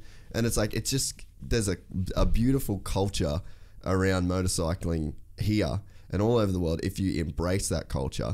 And even like, I was teaching my girlfriend to ride Sam's KLX 110 the other day, and she's never used a clutch. She's never changed gears because she drives an auto. And it's like, I was thinking, man, I was driving cars at 8. Like full-blown manual cars. Dad had everything rigged up so we could drive. We had rally tracks in the cane fields that he'd literally let us rally around his 60 series Land Cruiser. And it's all like all of those skills that I got. I've never been in a car accident, touch wood. And it's like, there's shit I've got from racing. Like being there, learning those skills. Like I know how to control a motor vehicle. I understand. I even know what it's like to have a really bad accident, and I know I don't want to do that. So it's like there's just so much good that can come from it, and that family element is just, it's so fucking cool that I still do that with my family. Yeah, 100%. I mean, and that's why we've done what we've done as a family. You know, the boys started out riding a Pee-wee 50, and and it just grew and grew. But I saw the positives. Yeah, clearly the kids don't see that because they're just just having they're fun. Just enjoying it for but what I think it is. They get it now, and that's why they are like they are. I've got 2 fantastic sons, and I think they've grown up. We've met some amazing families along the way as well. And like the Transmoto event we did at Wangaratta, that was our first one. And to be honest, it was following people on Instagram and going, yeah, this looks like a bit of fun. This could be for us. And to be honest, even my boys did. Harry didn't know much about it. Ben didn't do it because he just came along because he was still junior. But even Harry didn't know much about it. Told it to his mate and then my brother got involved and he ended up with a couple of teams of his mates. Mate, the next event, we're there. Oh, we're there. Yeah, that's right. You should come do the 6 hour up here with us. Yeah, well, the one they're looking at the moment is, I think there's at Bateman's Bay or something. I think it's the 12 hour we've just got to wait till the date comes out and see whether it's going to fit or not. Yeah. But same thing, my day job is all office based, looking at spreadsheets, balancing budgets, selling sponsorships, all that sort of stuff. I go to the motocross track, or I go to some kind of Hatter or Day in the Dirt or whatever those events are, and I'm a mechanic. You're back on the tools. Mate, I am back on the tools, and and I love it. The boys don't do anything. They're full, factory. They're full kids, factory, mate. Yeah, they're full factory kids. Got their fist glove sponsorship. Yeah, 100% fist gloves. Yeah, unit gear. But they, they love it, and I love it, and and even Trudy, I think. She was a bit sceptical when we first got into it. She didn't even know anything about motorbikes when I first bought them, and she's like freaking out. But she's seen the positives as well. Now she's a full motocross Tourette's mum. When the boys are racing, she has motocross Tourette's. That's fucking You can't awesome. stand her near anyone else because she fucking swears so bad when she's the motocross It is Tourette's. Motocross Tourette's. That's awesome. And mate. so we all laugh about it. Everyone laughs about it, but she loves it as well, and she loves the fact that the boys are there doing it with us, and we're doing it as a family. And we ended up buying a bloody work and play thing, so the bikes are in the back. So it's it changed a bit now. Now Harry's in senior. You kind of you end up going and staying in hotels and stuff like that because you want to go to the local pub for a Palmer and stuff like that. And we've actually raced a little bit less over the last 12 months. I think part of that is because there's just so many good tracks popped up around Melbourne with Park 4 and Ride crazy. Park and Cruisigs. Seriously, these tracks are just fantastic. And so the boys are getting their fix every single week riding at these tracks. When you're racing, you're waiting, it could be another month for the next race or whatever, and they just want to ride all the time. And so these tracks have really, they're just, they're riding way more than they were, but we probably haven't raced as much. Yeah. Fuck, I should take my bike down for Melbourne Supercross. They're so good, the tracks, Yeah. Because I really want to go ride. Like, I've known Boydie for fucking 10 years. Yeah. I'd love to go ride down there. And, like, same with LXIX, like, film down there. Like, way before that was a track. Like, it was just a little quarry that they sort of dug out. Well, that's our Hatter test track. We go there. There's a thumper cross track, I think they call it, which is 2.6 Ks. So I send the boys out on that, depending whether Harry's doing senior loop or Ben on junior. That's how many laps you got to do. That's how I measure all my fuel, and they can work on that's going 38k lap of Hatter. It's whatever it is, 15, 16 laps. And so they go out, and it's all fast flowing sand. So it's a great place. And then there's the pro track there. So if you really want to do some jumps and that, there's the pro track. So you got a great. That's not me. Yeah.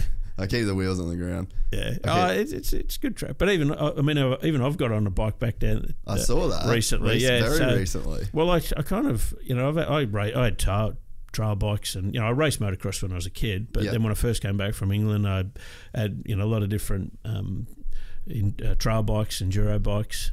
But then, because I was doing this with the boys, literally I had no time to go riding, so I sold all my stuff because, to be fair, I was getting as much enjoyment out of watching them ride as I was myself. Then a few years ago I bought a Harley because I thought, I'll have a little midlife crisis, buy a Harley. Yep.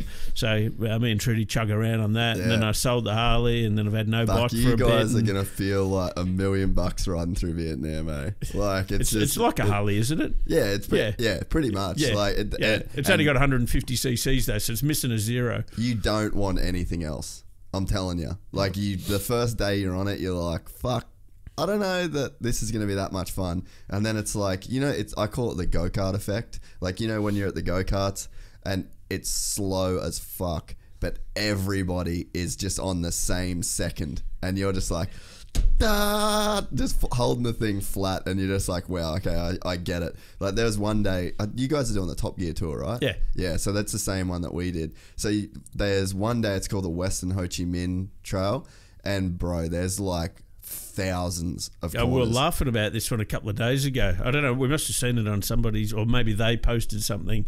Yeah, there's like 2,000 corners, and you're literally rooted at the end of the day. Oh man, and it is the most ridiculous. Like, if I've got some photos, I'll show you after. It is ridiculous, the landscape. It's like you're racing through Jurassic Park. There's no one on the road. It's like a back road. There's no one on it. And then me, Dad, and Maddie. So there's the three of us. All the three girls are on the back. And when the bikes are all on the valves, so they're going as fast as they can, but they're all on different like syncopations. So then you just hear this like just this rolling valve bounces of all these different bikes, and we're all just like 3 wide through the turn. Oh fuck, dude, one of the best days ever. Just that one ride, you just feel like a superstar. I'm looking forward to that. Yeah, so get you. I'll tell you after about just like the good gear and stuff to. Yeah, well, Matty gave us a few tips last weekend. He's going to send a list through, and he's magnetic tank bag, and he's told Trudy about some bloody little inflatable cushion to stick under her ass, because it's like 1,800 k's or something, I think. So over the 10 days. So. It's a few Ks, but the boys are so excited. Yeah, they're really... Just like the cultural side of it too. Like, man, the first night we got there, I was fucking starving, and it was late, so everything was closed, and we're just like rolling through these street markets trying to find something to eat. I for sure ate dog. Like 100% ate dog. I got a good dog story. Have you eaten dog? Yeah, Mexico City in... I don't know, early 90s. We had an F1 race there, and it was the Tuesday night, and we went out for dinner, and had the dinner, and I thought, tasted a bit odd, didn't really enjoy it, but still ate it anyway. Had a few beers, and then it was only when I was walking out of the restaurant I noticed the 2 dogs on spits in the window. Wow. And seriously, I could not eat for the rest of the week. It just fucked with my head. And on the Friday night, I thought, fuck, I'm going to go over McDonald's. McDonald's tastes the same everywhere in the world. Yeah, except Mexico City. I left on the Monday or the Tuesday after the race. So you were vegan for a week. Yeah, maybe. But I couldn't eat. It just really, really fucked with my head. I'm sure there's nothing wrong with it. It was just a complete... It's weird, mental man. Head fuck. You love dogs. Like, dogs are... Yeah. That's not what they're there for, That's right. But cultural, man. Yeah. But it will be cool for the boys, man, to see, like, just how different the culture is. And, like, we went into one village, which you guys will go through. It was the first time the tour had actually gone through that village. And there were these kids that had never seen a white person. Like, that's how far back you go. Like, we're pretty much on the border of Laos, and you're riding through. That was a day too where there was just like buffalo everywhere. So it was a real like 1 lane windy road, potholes everywhere, and just buffalo. And you'd have to literally, like, I'm riding and I've got like one hand on the clutch, and this fucking buffalo is just standing in the road to where I can't get past, and I'm like pushing a buffalo in the face to move it. Like, that's how raw it is. Like, it's not like a holiday. It's an adventure holiday. Yeah. Like it, yeah. So and that's what we're looking for. We've done so many holidays with the boys and taken them all over the world, but really haven't done any of that part of Asia. So it's going to be an eye opener for them to really experience that. The one of the Formula One races that is on my radar to go to is Monaco. Obviously, Yeah. Is that definitely one of those ones that's It's a good place to worth propose. going to propose? Yeah, Right. tip of the day. Good place to propose because that's Is where I that where proposed. that went down? Yeah. My sister's never forgiven me because my brother-in-law actually was working for Benetton, and I proposed to Trudy. It must have been on the Sunday night. We'd had a load of vodka jellies because Trudy was fanatical about we were sponsored by Kremliovsky vodka, so we had a shitload of vodka. Shit sponsor. So we used to make up those big plastic bags, that make the ice cubes in of vodka jelly. So we'd had a shitload, and I thought it'd be a good idea to propose, so I did. And then we went down. Did you have the ring and everything? Like you did? Nah, shit, no. No. How many years? 22 years ago.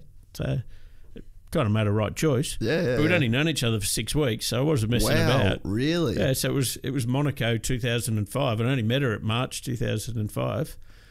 Anyway, so my brother-in-law worked for Benetton, and we all went to the Rascasse bar, which, the second last corner at Monaco is called Rascasse. Yeah, and there's a bar on the inside of that corner. So we went there on Sunday night, broke the news to my brother-in-law that I'd proposed to Trudy. He went and bought 2 bottles of champagne. I don't know how much they fucking cost, but my sister has never forgiven me. Because bearing in mind, a beer in Monaco, if you go to the wrong place, can be $140, $150 Wow. for one beer. Wow. So these fucking bottles of champagne would have been fucking thousands. And he went off and bought 2 bottles of champagne, and she's never forgiven me. He should Probably because she wasn't there. He should have just gone and bought a ring in Monaco. Like, that's probably a pretty good spot to buy a ring, right? I feel like there'd be some cool shit around there. Yeah, good on you. Yeah. Yeah, just put You make sure you take your partner to Monaco with you. Yeah, Tip of the day. Yeah, right. That sounds good. Rascasse. It's a good. The bar, eh? Yeah. Fuck. Yeah, that's a place. So Monaco, it's a great. It's very different, but it's a fantastic place to go to. Yeah. I mean, you just walk around with your jaw on the deck. You know, literally the yachts and the money is just fucking ridiculous. Because that's like quintessential Formula One, right? Like it's just over the top. Everything's just luxury to the nines. The celebrities, the circuit is still the same. I mean, if they decided today that they're going to have a race in this place called Monaco, the FIA would rock up and say, you are never going to have a race at this track. Yeah. Because, just the infrastructure and the run, it just wouldn't meet, the modern criteria for any new city that's looking for a race. But it's been there forever, and it's grandfathered in. Yeah, that's it's that right. unlimited data plan of Formula One. But just the money is just. Yeah, it's mind blowing. You have to just walk around staring at the boats. Yeah, and they're all just billionaires on all these boats. It makes you feel pretty poor. Well, one of my best friends got married in Italy, so we stayed on the Amalfi Coast for a week. Oh yeah, and we had this like old pirate ship style yacht. It was the coolest thing ever. And we were just like, look at all these other yachts, like we've got the cool. It was like a big sailboat. That was our last European holiday. So really? August 2004, 3 or 4 months, whatever it is, before we came back to Australia, we shot off for a weekend, just the two of us down to Amalfi, and stayed on the cliff at right above Amalfi. Oh, it's beautiful part of the world. Eh? Beautiful part. But how's the traffic there? Like that road. Like they buses and they go through the tunnels where they've just had to like blast out these holes in the rocks. You're just like, how the fuck does this? This shouldn't function the way that it does. But the whole of Europe's like that. Yeah, that's true. And that's what you don't realise how young Australia is until you go to Europe. Yeah. I mean, we got married in a church. It was 1500s, the fucking church, and you think, fuck me, Australia wasn't even, it wasn't even a thing. Wasn't even a thing. Yeah, I'm sure for the Aborigines it was a thing, but for the rest of us, it wasn't even a thing. Yeah, and so the whole of Europe is just so fucking old compared to Australia, and that's it's. That you get like a feeling when you're there too. Like you can actually feel it. Like I was talking to one of my mates about it because he's kind of funnily saying how he's just like done with travel. Like he's just not one of those dudes that's super into it, but he's also been everywhere. And he's like, oh, I didn't really like Rome. And I'm like, you're standing on like fucking 6,000-year-old cobblestones. Yeah. That they still drive on. Like that's right. Just think about where you're standing again, and some bloke stood here in fucking Roman gear and probably slayed someone or something. Yeah. just to do that. And like that big Parliament building, like that big white, it's just all white marble. It looks like a wedding cake, but it's a fucking massive building. It's like, how was this a real place, eh? Yeah. Oh, it's just very, very different to Australia. I mean, we've got friends who live in Switzerland, and that is just the most beautiful, beautiful place. You know, in summer, in winter, it's just a magnificent place. In fact, Harry went over and stayed with them in February of this year, and went the most insane skiing. Yeah, their son is just this freak on skis. He does all that Red Bull shit where they just, free skiing, where they just jump off some cliff and they film it from the other side of the valley as they go down. Harry went and they literally some days they would climb for 2 or 3 hours for a 10-minute ski, and then they got to climb out afterwards. But the photos he shared with us, like, fucking unbelievable. I mean, I wouldn't even contemplate skiing down it. But just, it's the most beautiful part of the world, Switzerland. Yeah, seriously. I remember when I flew into Geneva, like, you fly over the Swiss Alps and like the French Alps, and you're just like, are you serious? Like, how is this place real? Well, I mean, like, where they live is sort of the Verbier sort of ski area, and you would need the whole of a bloody winter to try and ski all the runs there. It is so fucking big. It's but just beautiful. And the restaurants, that's all part of the culture. So you go skiing for the day, and then, it's not like you go to a restaurant at the top of the mountain and just have a hot dog or fries or something that you might have, here at Australia at a cafeteria kind of thing. Literally, like, James Blunt owns this pizza restaurant up there, and it's just fucking amazing restaurant. Yeah, really, really good. I think his partners it's Carl Fogarty and James Blunt, bizarre couple, own this restaurant above Verbier. That's crazy. With cow skins on every... That's the one with the cow skins, isn't it? Yeah. Cow skins everywhere, and just the most amazing pizzas and wine. And that's like... There was a pub that I went to in Glasgow or Edinburgh, and it was like the oldest pub in Scotland. And like they'd never... I can't remember how old that would have been, but it was hundreds and hundreds of year old. And like the bar was still original. The seats, like, we're in a booth seat, like, they've got some tables and chairs, which obviously they're not from that long ago, but all of the booths and stuff were just like the original timber, the original varnish. It was just, we didn't even, no idea, just walked in, wanted a feed, and I had a lamb shanks pie that's still to this day one of the best meals I've ever had in my life. Lamb shank pie, jeez. Yeah, that's right. I mean, and you, like me, we're fortunate that we've seen so much of the world, and and that's what we've tried to actually do with our boys as well, because I just want them to see so much of the world. And you still come back to Australia and you appreciate what's here, and you actually probably, having seen how a lot of the rest of the world live, you actually appreciate how good Australia is. It is, for all its flaws and our political correctness, etc., it's still a fucking amazing country to live in. Oh, for sure. And unless you've actually been and seen, what it's like in Rio for most of the population and things like that, you don't actually realise how good this place is. Do you reckon your boys got, like, they like, better for those experiences? Like, do you think that they really do understand? Because I always think that about when I have kids. Like, I do want them to see, like, we went to Costa Rica. That was the first time I saw, like, essentially a third world country, and houses with barbed wire fence all around it, and guys sweeping their driveways with homemade brooms, and they were super beautiful, happy people. But that was the first time where I was like, fuck, there really is poor people in the world. Well, I mean, to be honest, most of our holidays, we haven't seen that sort of thing. Yeah. But Harry went for a month, 18 months ago with school. He went to Guatemala and Belize, and for 2 of the weeks of that month, they literally built houses for the people.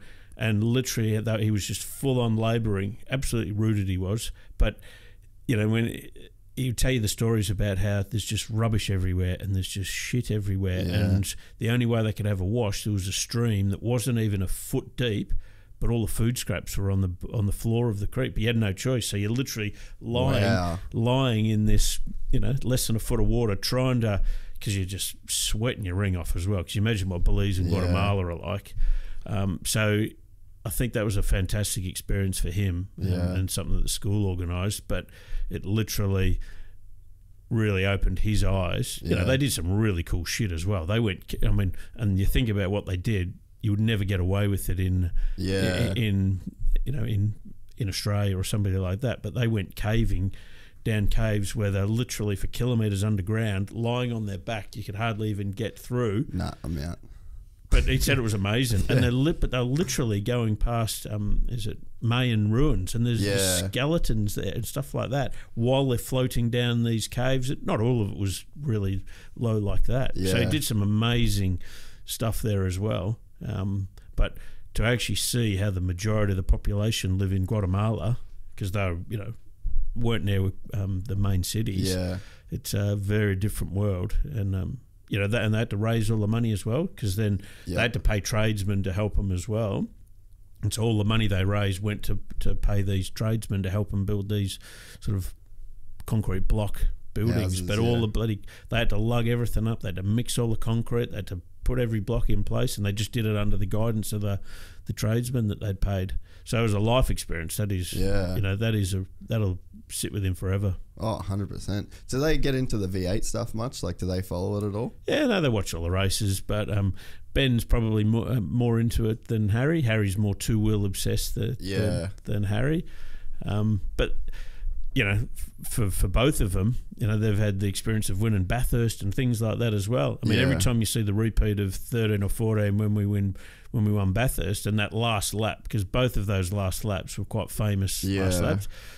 Halfway through both of those laps, they panned to the garage, and there was Trudy and Lisa and the boys there in the garage. I mean, one of them, I think it was 13. Ben is literally, everybody else is like cheering, and Ben is actually petrified. All of his fingers in his mouth, like, so. They've grown up around it, and so they can't not be into motor racing. And I sort of, whatever it was, 2 hours ago, mentioned Harry at Indianapolis. I mean, literally, he was 3 years old, and he'd come there on Stoddy's plane. So, I'd lose him, and he'd wandered off, and he'd be up in the cockpit, playing with the pilots and stuff like that. But he's at Indianapolis cleaning all the Formula One wheels for Jordan, helping the truckies out. At 3 years old, and going out and kissing the bricks on the finish line there. So they're just into it because it's all they know. Well, it's not all they know, but it's certainly they've grown up with it. And it's just a big part of their lives. Dude, talk about friggin' crazy Bathurst. How gnarly was this year? Frustrating is probably the best way to describe it for us. I think we went there with 4 fast cars. On Thursday afternoon, that last practice session where everybody banged some good tyres on. Our cars were 3rd, 4th, 5th, and 6th, and they pretty much all did identical lap times. So we knew we had fast cars. And when you come away with nothing, when you've got fast cars, it's harder to swallow. If you go to Bathurst and you're trucking around and your car's good for 10th or 15th, deep down you're not really expectations. You're not really in the hunt, and who knows, you might snag something because of other people's misfortune. But when you go there and you got 4 fast cars, and we are in this fucking race. We've got 4 chances of this out of 26 cars, and you come away with it with diddly squat, you're pretty fucking pissed off. But, anyone who's been in motorsport for long, you've got to move on as quick as you can. You can drive on a Monday and dwell on it and be fuck, but then you got to get back into it. Literally by Tuesday, Wednesday, all you're thinking about is how can we win some surfboards this weekend on the Gold Coast. You just got to reset as quick as you can, because no point dwelling on the past. Dick always used to joke, no point looking over your shoulder, just keep looking forward. You don't want to trip over something behind you. If you can learn from it, you want to learn from it, but make sure you learn from it quickly and then move on. The whole thing with Chaz and Cam, like, the 3rd time that Chaz has run into Cam, like, do you just scratch your head and just go like, what the fuck, Chaz? But like, because they're friends and like they like each other. It's not like, well, from my end anyway, I'd say I look at them like they're fucking homies. Like, how does this shit even happen? Well,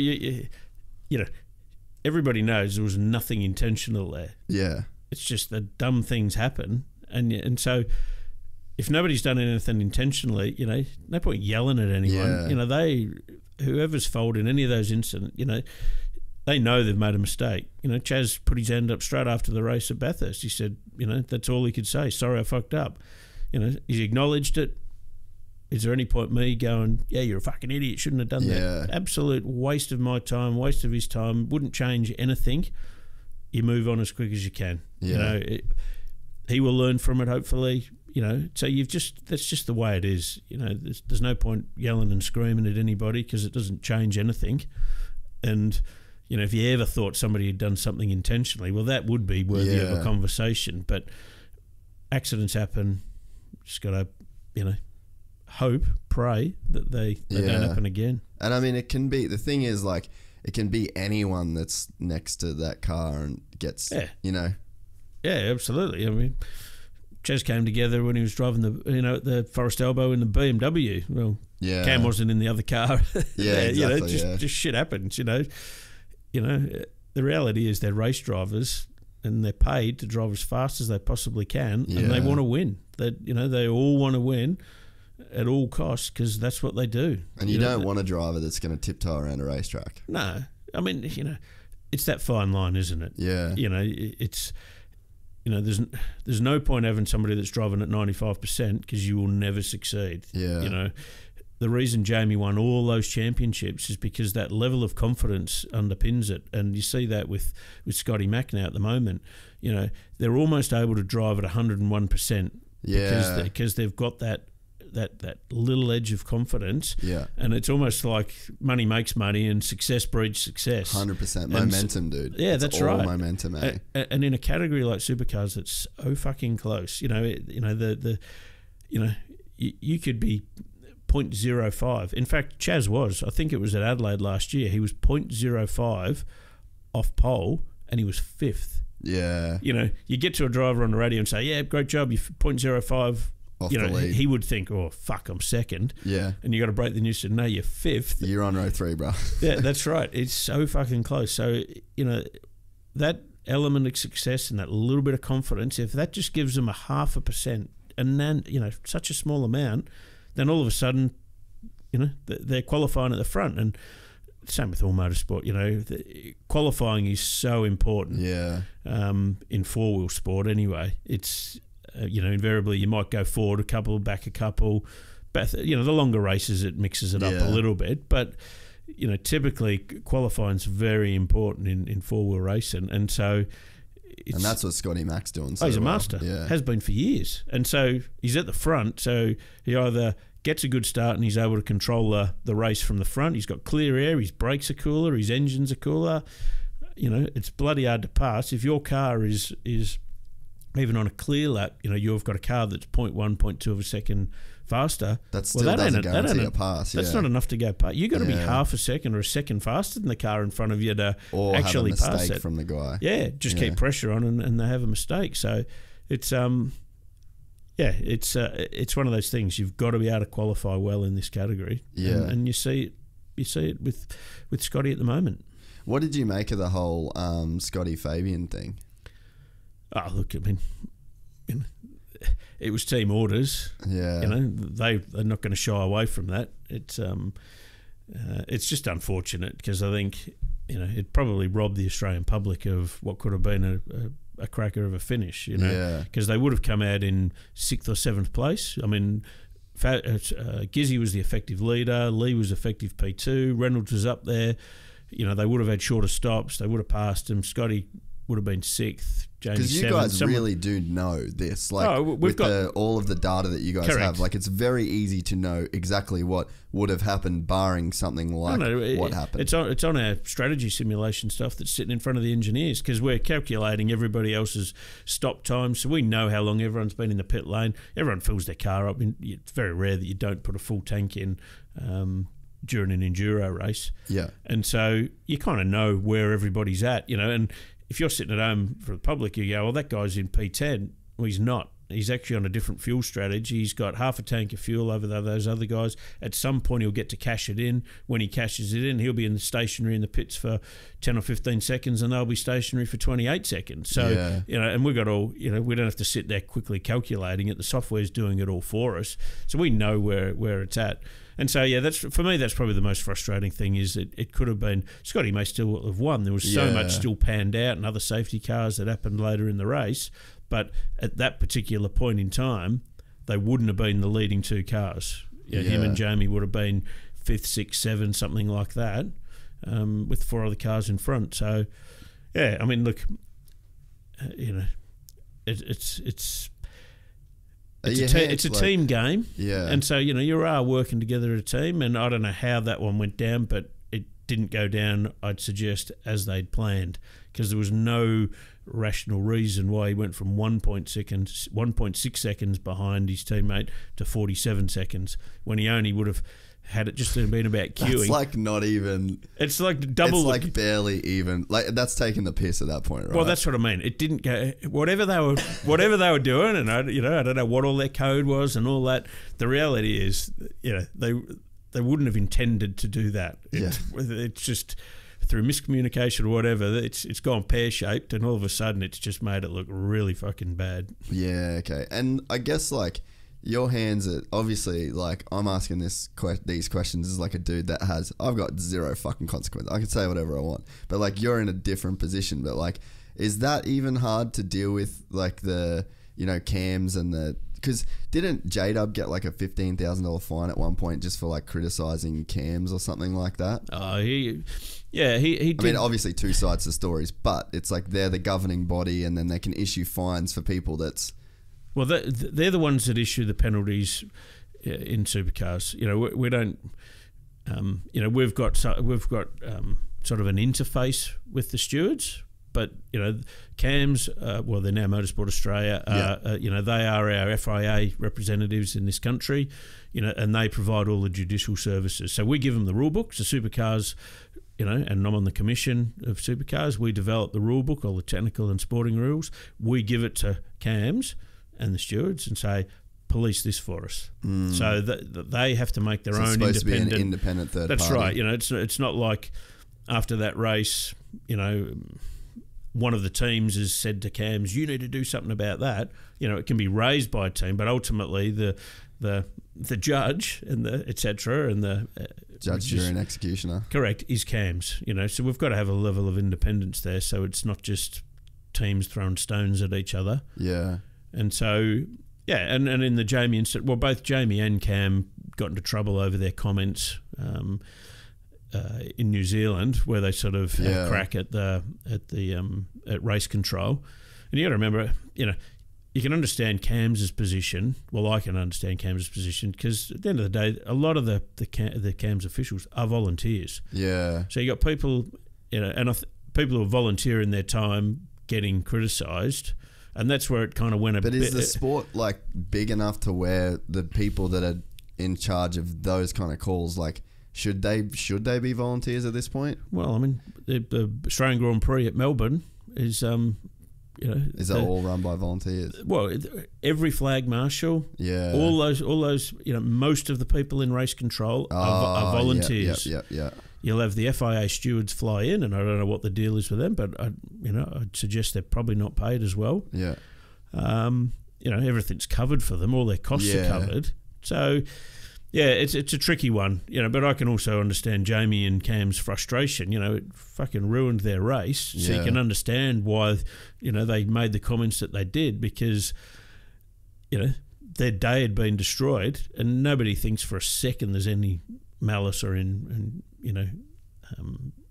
wrong intent there. Yeah. But for whatever reason, it happened, and it wrecked their day. And for us as a team, it was a fucking disaster because I went from having 4 cars in the top 10 all racing for a podium to 3 of my cars were taken out of the race. The only one I was left up in the pointy end was Chaz, who was on a different strategy to the other 3. So, as a team, we were pretty pissed off about it at the time because your day's just done. And, and we're probably...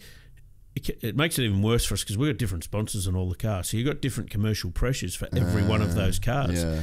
If you're like a Red Penske Bull or a Red Bull, racing, they've got 2 cars. So if one of your cars is taken, that doesn't matter. All your sponsors are still going to be happy because you've delivered at least with one of your cars. Yeah, I could see where we're running 4 silos. Whilst we're a team and we all work together as a team, the commercial partners for all those Cam cars. don't win, Monster don't win. That's right. And Tim Ryder from Monster won't give a shit about the fact that Chaz won in the Super Cheap car because it's delivered nothing to Monster. 100%. So, that's a real challenge for us. Yeah, okay. Do you think that drivers should be able to criticise, maybe criticise probably, I don't know if that's the right word, but it's like, should drivers be able to speak their opinion without being scared for fines? There's a way to do it. Yeah, so you think that's really where the issue is? Yeah, don't mark the man.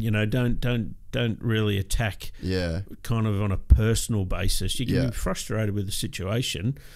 What they got pulled up about was the fact that they kind of really went honed in and made it a bit too personal, which is why they sort of got themselves into a little bit of hot water. Yeah. But they both did the right thing. I think in the cold light of day, they thought, well, maybe I shouldn't have said it like that. Yeah. And they both apologised to the officials, and it was all. I think everybody walked away happy. Yeah, okay, that's fair enough. Yeah, it's interesting for me because like I said, I'm not one of the hardcore. I'm not watching every weekend. I know those dudes and stuff like that. So you kind of I get one side of a story, and it's interesting to sort of hear from somebody in your position. Yeah. What did you think of the fine from the Shell, like that the Shell dudes got in the end? Well, I mean, at the end of the day, I think it could have been a lot worse. If they'd really gone hard at them. Because is it like it's a team sport, but is it like match fixing essentially, like what they did? Well, I mean, think about all the people who put bets on. Now, I know we're not linked with any betting companies, but I know people that there was very good odds on Lee Holdsworth. Massive odds. And they were threw their ticket in the bin. Yeah. So I mean, I imagine if I was one of the betting agencies, I'd be thinking, Jesus, do we actually want to have betting on this sport if that kind of thing can happen? And if you did that in any other sport, like literally any other sport, where it's a team sport and like soccer or footy or AFL or whatever, and like they literally can prove they're like going through all of the different radio communications and all that shit, and it's like, yeah, you threw the race. Forget about the radio communications, just visually what it looked like. I mean, I was standing on the pit wall and I knew our cars were literally, within 6 seconds of the lead. So I'm standing on the pit wall and the two lead cars come in the pit lane.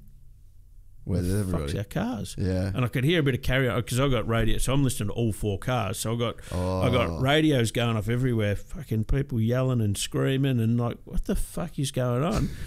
And I've watched them do 20, 30 second pit stops, both Red Bull and Shell, and their cars left. Fucking still not in the pit lane, and then all of a sudden Fabs appears, and there's just this massive gaggle of cars. Yeah, just a gridlock behind him. Fucking, I've never seen anything like it in my life. And then when I watched the footage afterwards, I'm driving home on Monday, and actually, I'm watching snippets and people had cut bits out. I'm watching the footage of him coming down Conrod Straight. It wasn't a good look, and that's what I mean.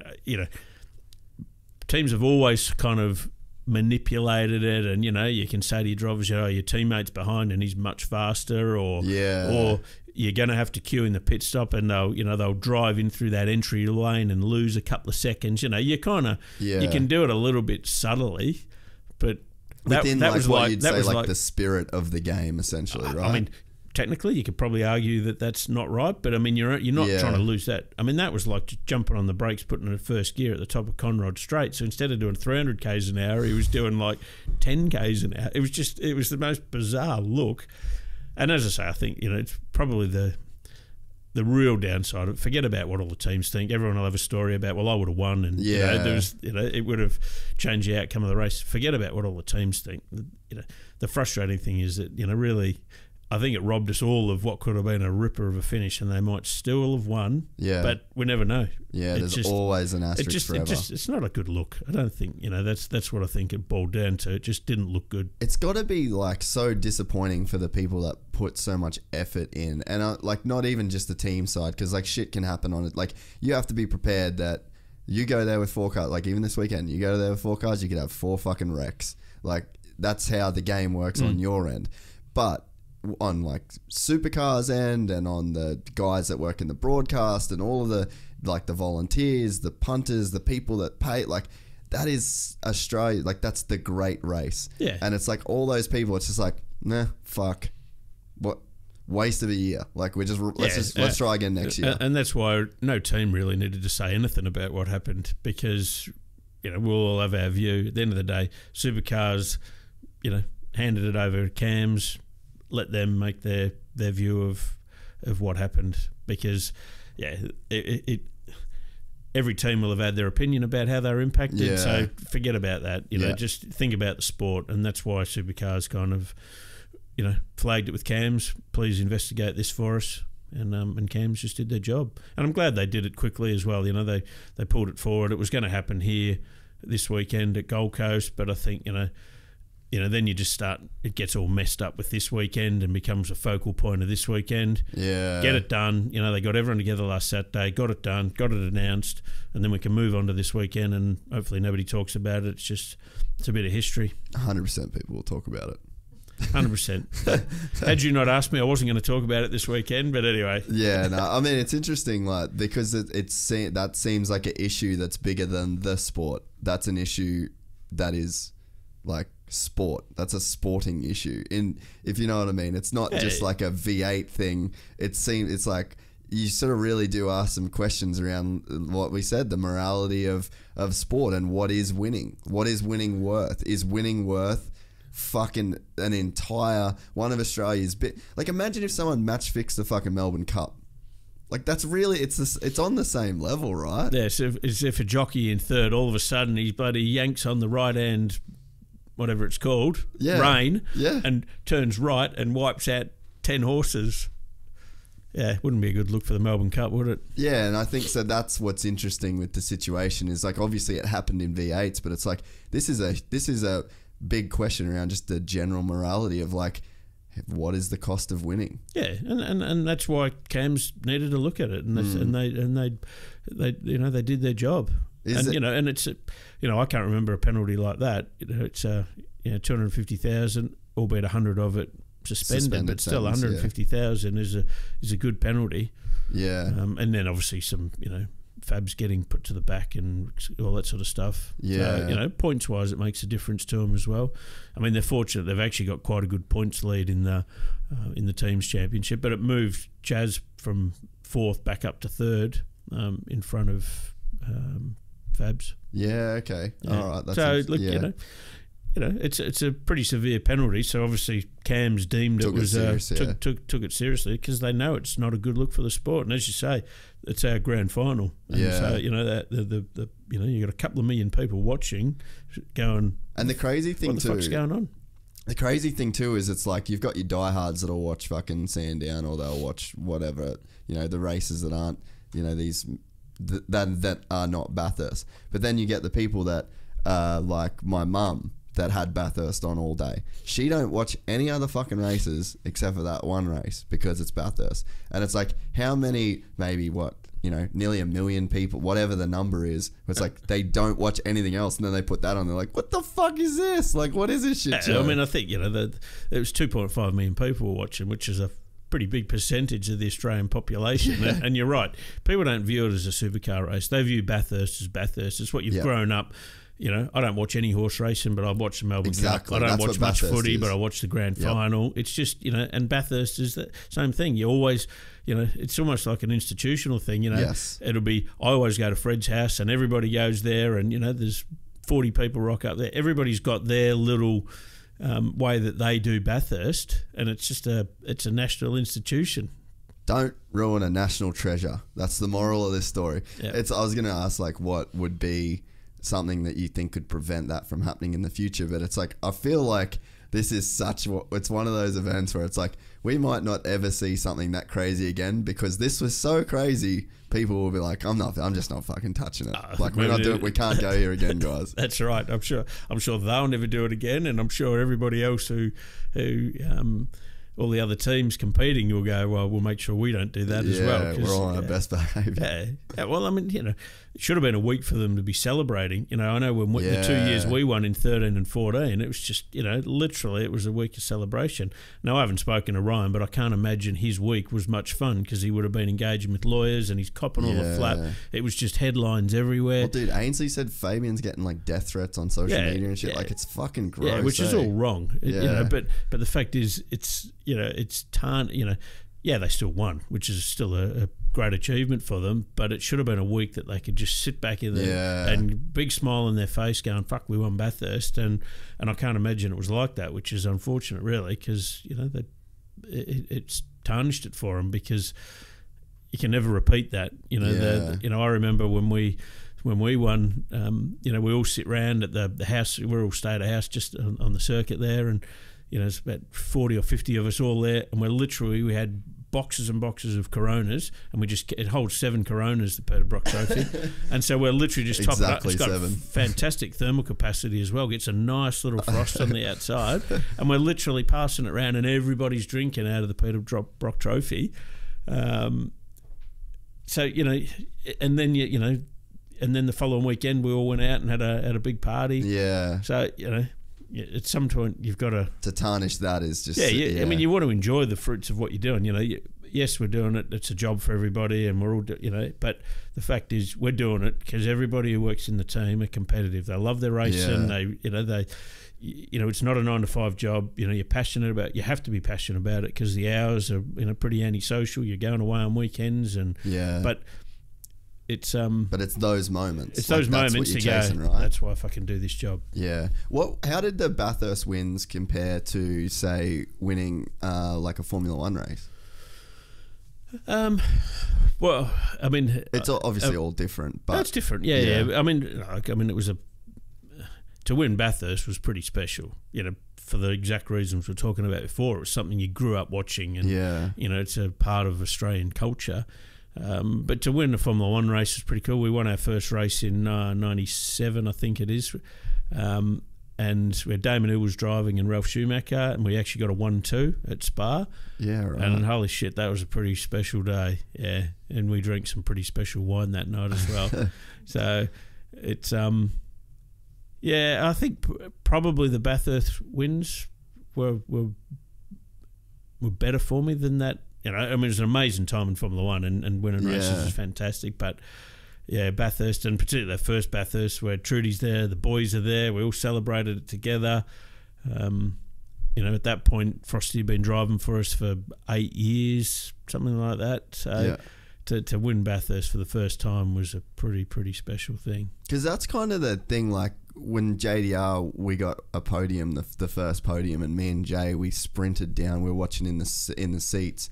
We sprinted down to the floor, like the same thing. It was just such like a special thing. But it wasn't the race that made it special. It was everything that you did before. Oh, it's like the years or whatever it took to get there. 100%. It's really hard to describe. But that was a very, very special day when we won it the first time, and then to back it up and win it in 2014 as well. It's like, holy shit, we've just done this year two in a row. And the way Chaz won that race was just outstanding. They didn't even qualify for the race because they were excluded, because I think Chaz passed someone under red flag or something like that. So they started from the back of the grid. Always been a problem child. Yeah, always to this day. Paul had the accident and put it into the wall at turn 2, and then they went down a lap, and literally everything that could go wrong went wrong. But we had a fucking fast car, and when it came to it, that's what mattered. And a lot of people actually don't give Chaz the credit for that last stint of the race, because we knew they were tight. So literally he was being told Jamie's going to run out of fuel, and had Chaz not been putting qualifying laps in, he was literally, I mean, he's our father sports cum. He was doing mid-7s, I think it was, and that at that time was like an amazing time. Now we're down into the 3s. Wow. With essentially the same rule book. Wow. But it's but Chaz was actually doing quali laps, putting Jamie under pressure, so Jamie couldn't save fuel. Yeah. Everybody sort of said, "Oh, Chaz only won because Jamie ran out of fuel." Jamie ran out of fuel because Chaz did not let off. He just kept on him, and so Jamie was then ignoring team orders because he's got Chaz coming at him at 100 miles an hour. Yeah. And eventually forced him to run out of fuel. But it was Chaz forcing him to run out of fuel. It was not really recognised at the time. But the lap times he was doing, the car was all stoved in at the front from where it had been in the wall. Yeah. It was and to do it 2 years in a row. And then we backed it up the following year with the championship. So, we had a bit of a purple patch there, 13, 14, 15. It's crazy. Like, I've spoken to Chaz about that win, and it's just so insane the levels at which it means something to all of the individuals involved. Like, your involvement and your entire career leading up to it, of Formula One racing all over the world, and then being out of motorsport, and then you get lured back in, and then you are able to win Bathurst 2 years in a row, and then Chaz with like his dad that this was obsessed with V8s, and Bathurst was such like an important part of Chaz's childhood, and then Chaz gets it done. That, like, all of the storylines, and then who even knows about the crew that's on the team? Well, that's right. It's so many people, right? Everybody will have a story. Everybody in the team will have a story about what Bathurst means to them. Yeah. And the reality is, the team is only as good as the people that work for it. You know, the fact is, you can have some fancy CNC machines and you can have all this other stuff, but the crew of people, that is your team. That is what wins the race. Yeah, the drivers are the ones that stand on the podium and get to spray the champagne, but you know, you'd be a very foolish driver if you didn't ignore the fact that it's that team of people that actually are behind you. There's 60-odd people working at Tickford Racing. You know, it's a big team. And all of them play their part. Yeah. Everybody in some way has an impact over that result of Bathurst. You know, from the person who paints the car to the person who stickers the car to, you know, the person who's filmed the video that's kept the sponsor happy for the last 6 months. Everybody plays their part to get you to that point, and so everybody has that sense of achievement because they all know that they've played their part. You know, you know, ultimately the driver's, you know, the famous person that's, you know, spraying the champagne, but it is a team of people that actually wins every single race. Yeah. What with Bathurst, like, it seems like it's such a it's so famous obviously for the circuit and that, but like, yeah, you can be on the last part of the grid and over however long that race takes normally, and it's like the dude on last can actually win the race. Like, what is it about that event that is so, like, it just always gives you those storylines? Well, I mean, the fact is, if you're in that back half of the field, you always get safety cars at Bathurst. So, and if you're in the back half of the field, you will just take every single safety car because you have nothing to lose. Yeah, okay. So, you know, it's not really a strategy because you are literally going to just take every safety car, and then as the day goes on, you'll start cashing in that fuel in hand. Yeah. You know, so every time there's a safety car, you know, you might have only stopped 5 laps before, but you'll come in and fill up. Where if you're in the, you know, the lead 10 or 15 cars, you don't want to give up your track position. Yeah, so you're actually got to think a lot more strategically about how you win the race when you're there, because when you're in the back half, you're not really in a race. You are out of the race with nothing to lose, so you might as well, bring her in. So literally, safety car, bring him in. Yeah.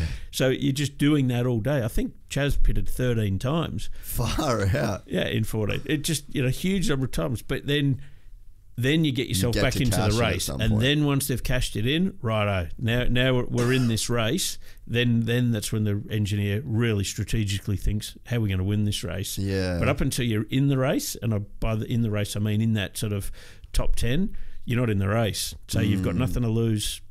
Bring it in, put fuel in, and then you just try and cash your chips in later. And that's why that race always seems to deliver such insane... It's 1,000 Ks. The circuit's always the circuit itself is a seriously difficult circuit. Yeah. You know, it is not an easy track. And then as you know, towards the end of the race, you see a lot more accidents because people are getting tired, and then inevitably accidents breed accidents as well, because you know your safety car brings everybody back together. So then all of a sudden the red mist comes down. So you know they're all on it again. You know and so. Yeah, that's why that particular race really, you know, in a normal 200K, what I call a sprint race, you know, if you've qualified last, you're done. You're done. You got a couple of pit stops. You know, there's no way you can strategically really get yourself into the race unless, you know, you've just do something oddball in your strategy and safety car happens to come at the right time. But there's too much luck involved to try and really think you're in the race. And I suppose that's then like, because it's all of these things that compound to make it this, like, I guess, beautiful cocktail that almost makes it like really impossible to win in a way, right? Like so much luck has to happen. Oh, at Bathurst? Yeah. Oh, 100%. I mean, first of all, you got to have a fast car. And, I talked about it earlier. We went there with 4 fast cars. Yeah. If you haven't got a fast car, you're only going to be standing on the podium through other people's misfortune or through other things. And, you saw a little bit of that this year. But then you've still got to have a bit of luck. Yeah. It's not a... I stayed in a house with all the engineers, and every single night, all 10 of them are literally around the massive kitchen table throwing strategies at each other, because literally you've got to have a strategy for every one of those 161 laps. Yeah. Because at any one of those points, if a safety car comes on lap 85, what are you going to do? Yeah. And it's almost like they're almost challenging themselves about, okay, what are you going to do? And so you've got some set rules that you work behind, that sit behind your race plan, and then you challenge each other, and that's how they operate. So really, everyone's trying to find holes in each other. That's right, and then you refine it down to the point where you might have a rule like where you will not stop. If you're in the top 15 cars, you will not stop within 10 laps of your most recent pit stop, and you end up with all these rules that kind of underpin your program. But the amount of effort that goes in to try and win that race. It's just incredible. It's even the preparation of the cars. Everything gets changed, everything gets serviced. You go to Bathurst, everything on the car's lifed. Could have a life for 2,000 Ks, 5,000 Ks. Yeah. You go to Bathurst and everything's fresh on the car. It's all out. That's right, because it's just so important. It just has a different level of importance to all the other races. That's just got to be like fun.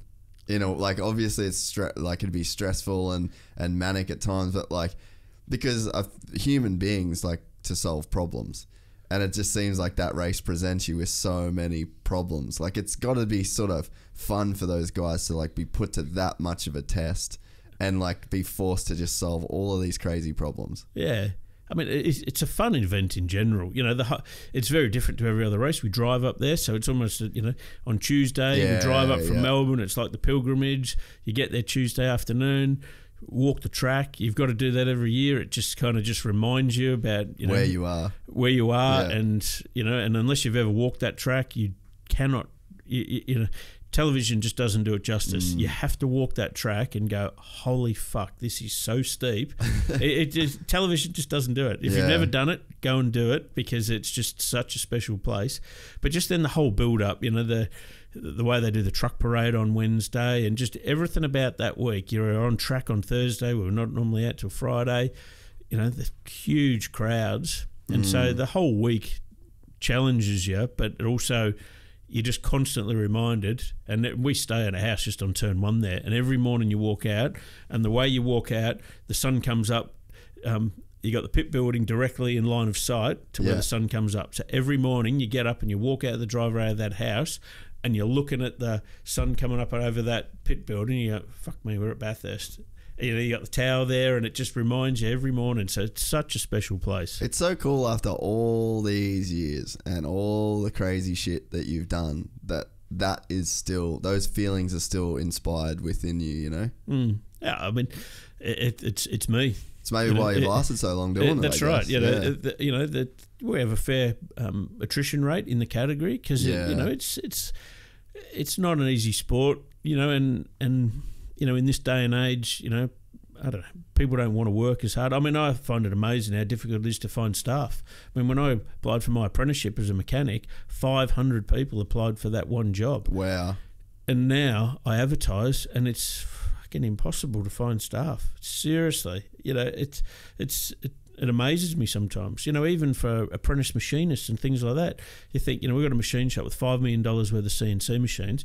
Pretty cool place to work. Yeah. You're involved, you're a machinist or you want to be a machinist, and I've advertised for apprentice machinists in the past, and we literally can't find anyone. And then we've had a couple actually start and then pull the pin by sending you a text, and you just think, so it's a different world. Yeah. And so the sport has a reasonably high churn rate. Not many people actually change teams anymore. They tend to just come into the sport, do it for 5 years or 10 years, and then go, you know what, I want to get a real job now, and move out of the sport. So, yeah, I mean, obviously I'm a long termer, 30 odd years, and but I am passionate about it. I love my racing, and I've had that brief 3.5 month spell outside of the big racing, long service leave. Yeah, that's right. when I left motorsport, it's just I enjoy it, you know, and it's fucking hard and it's stressful, and I have so many nights where I just don't sleep. And Trudy will tell you, I get told off because it's 3 a.m. I'm lying there awake because I'm thinking about something. I'm sending emails, and but. It's who I am, and it's just But it's I do enjoy coming to the racetrack because that's where I actually get to forget about the fact that I'm running a business that's turning over X amount of money and all the stresses of generating money and paying 60 odd people every month. I get to a race meeting, and that's where I get to think, oh, this is why I do it. Get to watch some cars go around racing and actually enjoy that side of it. So where do you think that the sport will go from here? Like, have you got any, obviously you're on committees and stuff, but like even further down the track than what the committees are planning or whatever, like have you got any visions to where you think the sport's going to go? Do you think it's going to continue to get more popular? Do you think it's going to decline? Like, where do you think it will go, or where do you think it needs to go? I mean, to be honest, the sport's actually very healthy, and we've seen a steady increase in viewers over the last few years, which is a real positive because a lot of ball sports that are actually flatlining in terms of viewers. In terms of where the cars go, I mean, there's a lot of work going on in the background at the moment for what we call sort of Gen 3. We're not at a point that we need to talk about that, but we are actively discussing it and having meetings to think about what might it look like. Why do they change the cars so much? Like, why is it important? Not so much. I mean, to be honest, you guys don't really change them that much, but yeah, well, the rules don't actually change that much. I mean, a big change for us was we introduced Car of the Future, what we called it, in 2013. Yeah, that was a big change over what we had for the previous decade or more. And that was a bit about making ourselves more market relevant and trying to actually. So that's what it comes down to. Yeah, and trying in some ways. I mean, to be fair, I think it was a fail in a lot of ways because we thought we'd be able to take some cost out of the cars, and it's actually gone the other way over the last decade, really. Every year we talk about reducing costs, but at best we ever do is contain the costs. We never reduce because everything goes up every year. We've gone from a Falcon that probably cost us $500,000 a year to build to a Mustang that's costing us $600,000 a year to build. So every one of the spares on that car is more expensive as well. So, the sport's constantly challenged with, well, how do we try and at least cap the cost, but ultimately we do have to reduce the costs. To participate now, you're $2.5 million a year per car minimum, really. And you're running 4 of the bastards. Yeah, and plus, you've got other income streams as well. But it's trying to generate the sponsorship to go racing.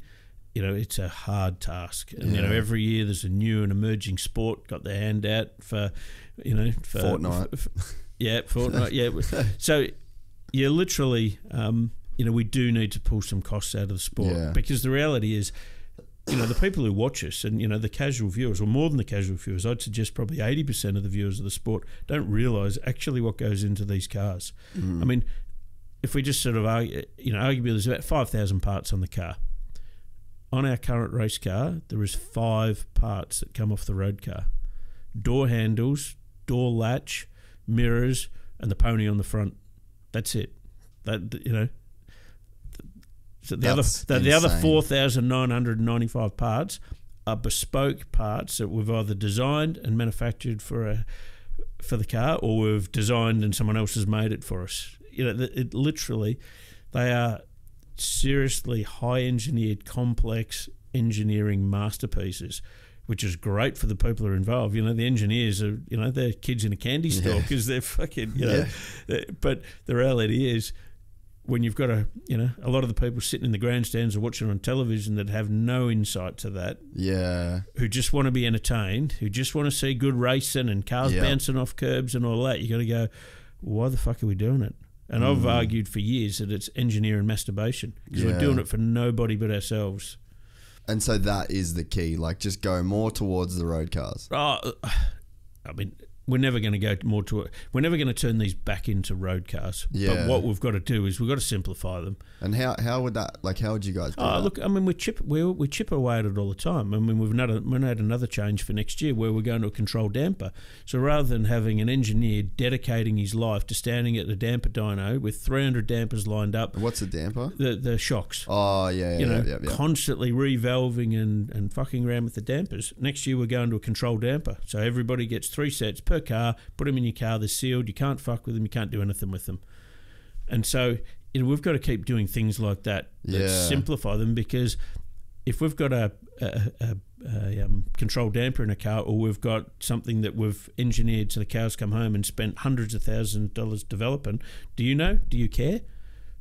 No. Not at all. Yeah. So we've got to actually be smart about what we do. So, we've got hundreds of sensors on the car that are live streaming info back to the teams, and then you've got complex program. Right? You got and then you've got to have complex programs and engineers analysing all that live. People that know how to read the shit. Yeah, and so do we need that, Mum? Do we just scale it back? So there's all these things that are sort of being discussed and tabled, and at some point, within the next 6 to 12 months, I think there'll be some statements about, right, this is what Gen 3 is going to look like. Yeah. We're very, very early into the piece of working on it, but we are still chipping away at other things in the background to just try and keep things under control for the time being until we get to Gen 3, which will be 22 or something like that. Yeah. And what's the resistance that you're met with? We're all fucking competitors. Yeah, so we're all racers and we all want to win, and if you've got something that you think's the black box secret weapon, you don't want to give up your secret weapon. Yeah. And so but at some point it's gonna be like biting your nose to spite your face. It's like, yeah, your car's fucking sick, but you're racing yourself, bro, because you've won so much that you're the only dude that's gonna be on the track. And we discussed that exact point. I mean, look, 2012 we had a ripper year. Ourselves and 888 won every single race for the whole year. Great year. We were fucking loving ourselves stupid. Yeah. But I know that is not good for the sport. Yeah. Absolutely. That is shit for the sport, because I even know from my own, now Mercedes don't have the dominance in F1 that they had a year or two ago. So I'm actually enjoying Formula One more now. 100%. Because all of a sudden the Red Bull's got half a chance. The Ferrari's got more than half a chance. You've actually got to take your team hat off and actually think about, fuck, this ain't good for the sport. Yeah. I'm having a whale of the time, and my life's probably easier because I'm able to sell sponsorship easier because we're fucking rock stars, we won half the races. But that ain't good for the sport. No. And so you've literally got to be a bit selfless in that situation and go, we need to make some changes. Yeah. And obviously the big change for 2013 was actually changing the car of the future. And I think in the first 10 races we had 9 different winners. Yeah. That is healthy for the sport. Yeah. Pain in the ass for my commercial blokes, because it just made their job a bit harder because they can't just rock in. But like at the end of the day though, it's like, if winning is the thing that you're going to hold your sponsorship hat on, like, yep, we fucking win, pay me, then that's sort of what you want to go towards. But like we said at the start, it's like winning just isn't the thing that is going to be this sustainable model to like for sponsorships. You've got to do everything else. You've got to be in the hunt. That's what most of our sponsors expect from us. We've got to be in the hunt. And by in the hunt, I mean, in the top 10 regularly, in the top 5 regularly, occasional wins. That's kind of the expectation of the sponsors. You just got to be in the hunt. If you're languishing in 20th regularly, that's a harder sell, because you can do as many V&R, VIP packages and stuff. You can do as many as you like of those. Yeah. You're fucking still 20th. Yeah. So you've got to have an element of success. Fuck, it's hard, but because someone's got to get 20th. Yeah, they do. But I mean, we've had years where we've had 20ths and thirds, 2 weeks apart. So, the category's that competitive that, shit, it doesn't take much. I mean, people wrote us off last year. They said, we had a, tick for the shit, they've fucking lost their way, they're hopeless. And you know what? By our own standards, we had a fucking disaster last year. It was terrible. We actually still finished third in the championship, third in the team's championship, and that was a fucking disaster of a year for us. So because we just kept ourselves there, we were there or thereabouts, and for the last decade, pretty much every year we've been in the top 3 of the team's championship. We're regularly up there, and that's why sponsors come to us, because we are regularly up there. I can't sit in their office and say we're going to be winning every race. We're fucking unbelievable. What I can commit to is that we will be in the hunt, somewhere in the hunt, and a shit year for us last year still saw us finish third in the team's championship. So, you are right, but it definitely, it's hard, because in everything though, there's the haves and the have-nots, But I guess is the job to try and lift the results of the have-nots in a way. Is that you sort of bring the field a little bit closer and because you just you don't want to be one of those top the bottom 4 teams where it's just you're consistently there every single weekend. It's tricky though, because ultimately the cream rises to the top, and you attract the better staff and and you see it in everything, in every single industry. That's right. So it's a tricky one. But certainly you want to try and level the playing field as much as you can. And we've been thinking about that regularly as well. I mean, for this year we made a change where we just went back to single linear spring. We had what we call twin springs last year, and they're very, very complicated. So is that one's softer and one's harder? Correct, and that's right. And then you have a floating platform in the middle, and then there's preload on them and different things. Very complicated to set up and very labour intensive. And there was some teams that were able to do a better job. I think we've always done a very good job at it. In fact, Chaz and Adam were actually almost pioneers of. Everyone's run twin springs in the rear, but in 2014, 15, we were running in the front as well, which wasn't actually common in the category. So we've always been very strong in that area, but it's the teams that you kind of say that are 20th or so. Probably haven't attracted the type of mind that can do that's that. Right. And so for 2 reasons. One is it's trying to a bit of a leveler for the field, but also just to reduce some of the workload in the pit lane to stop burning out staff.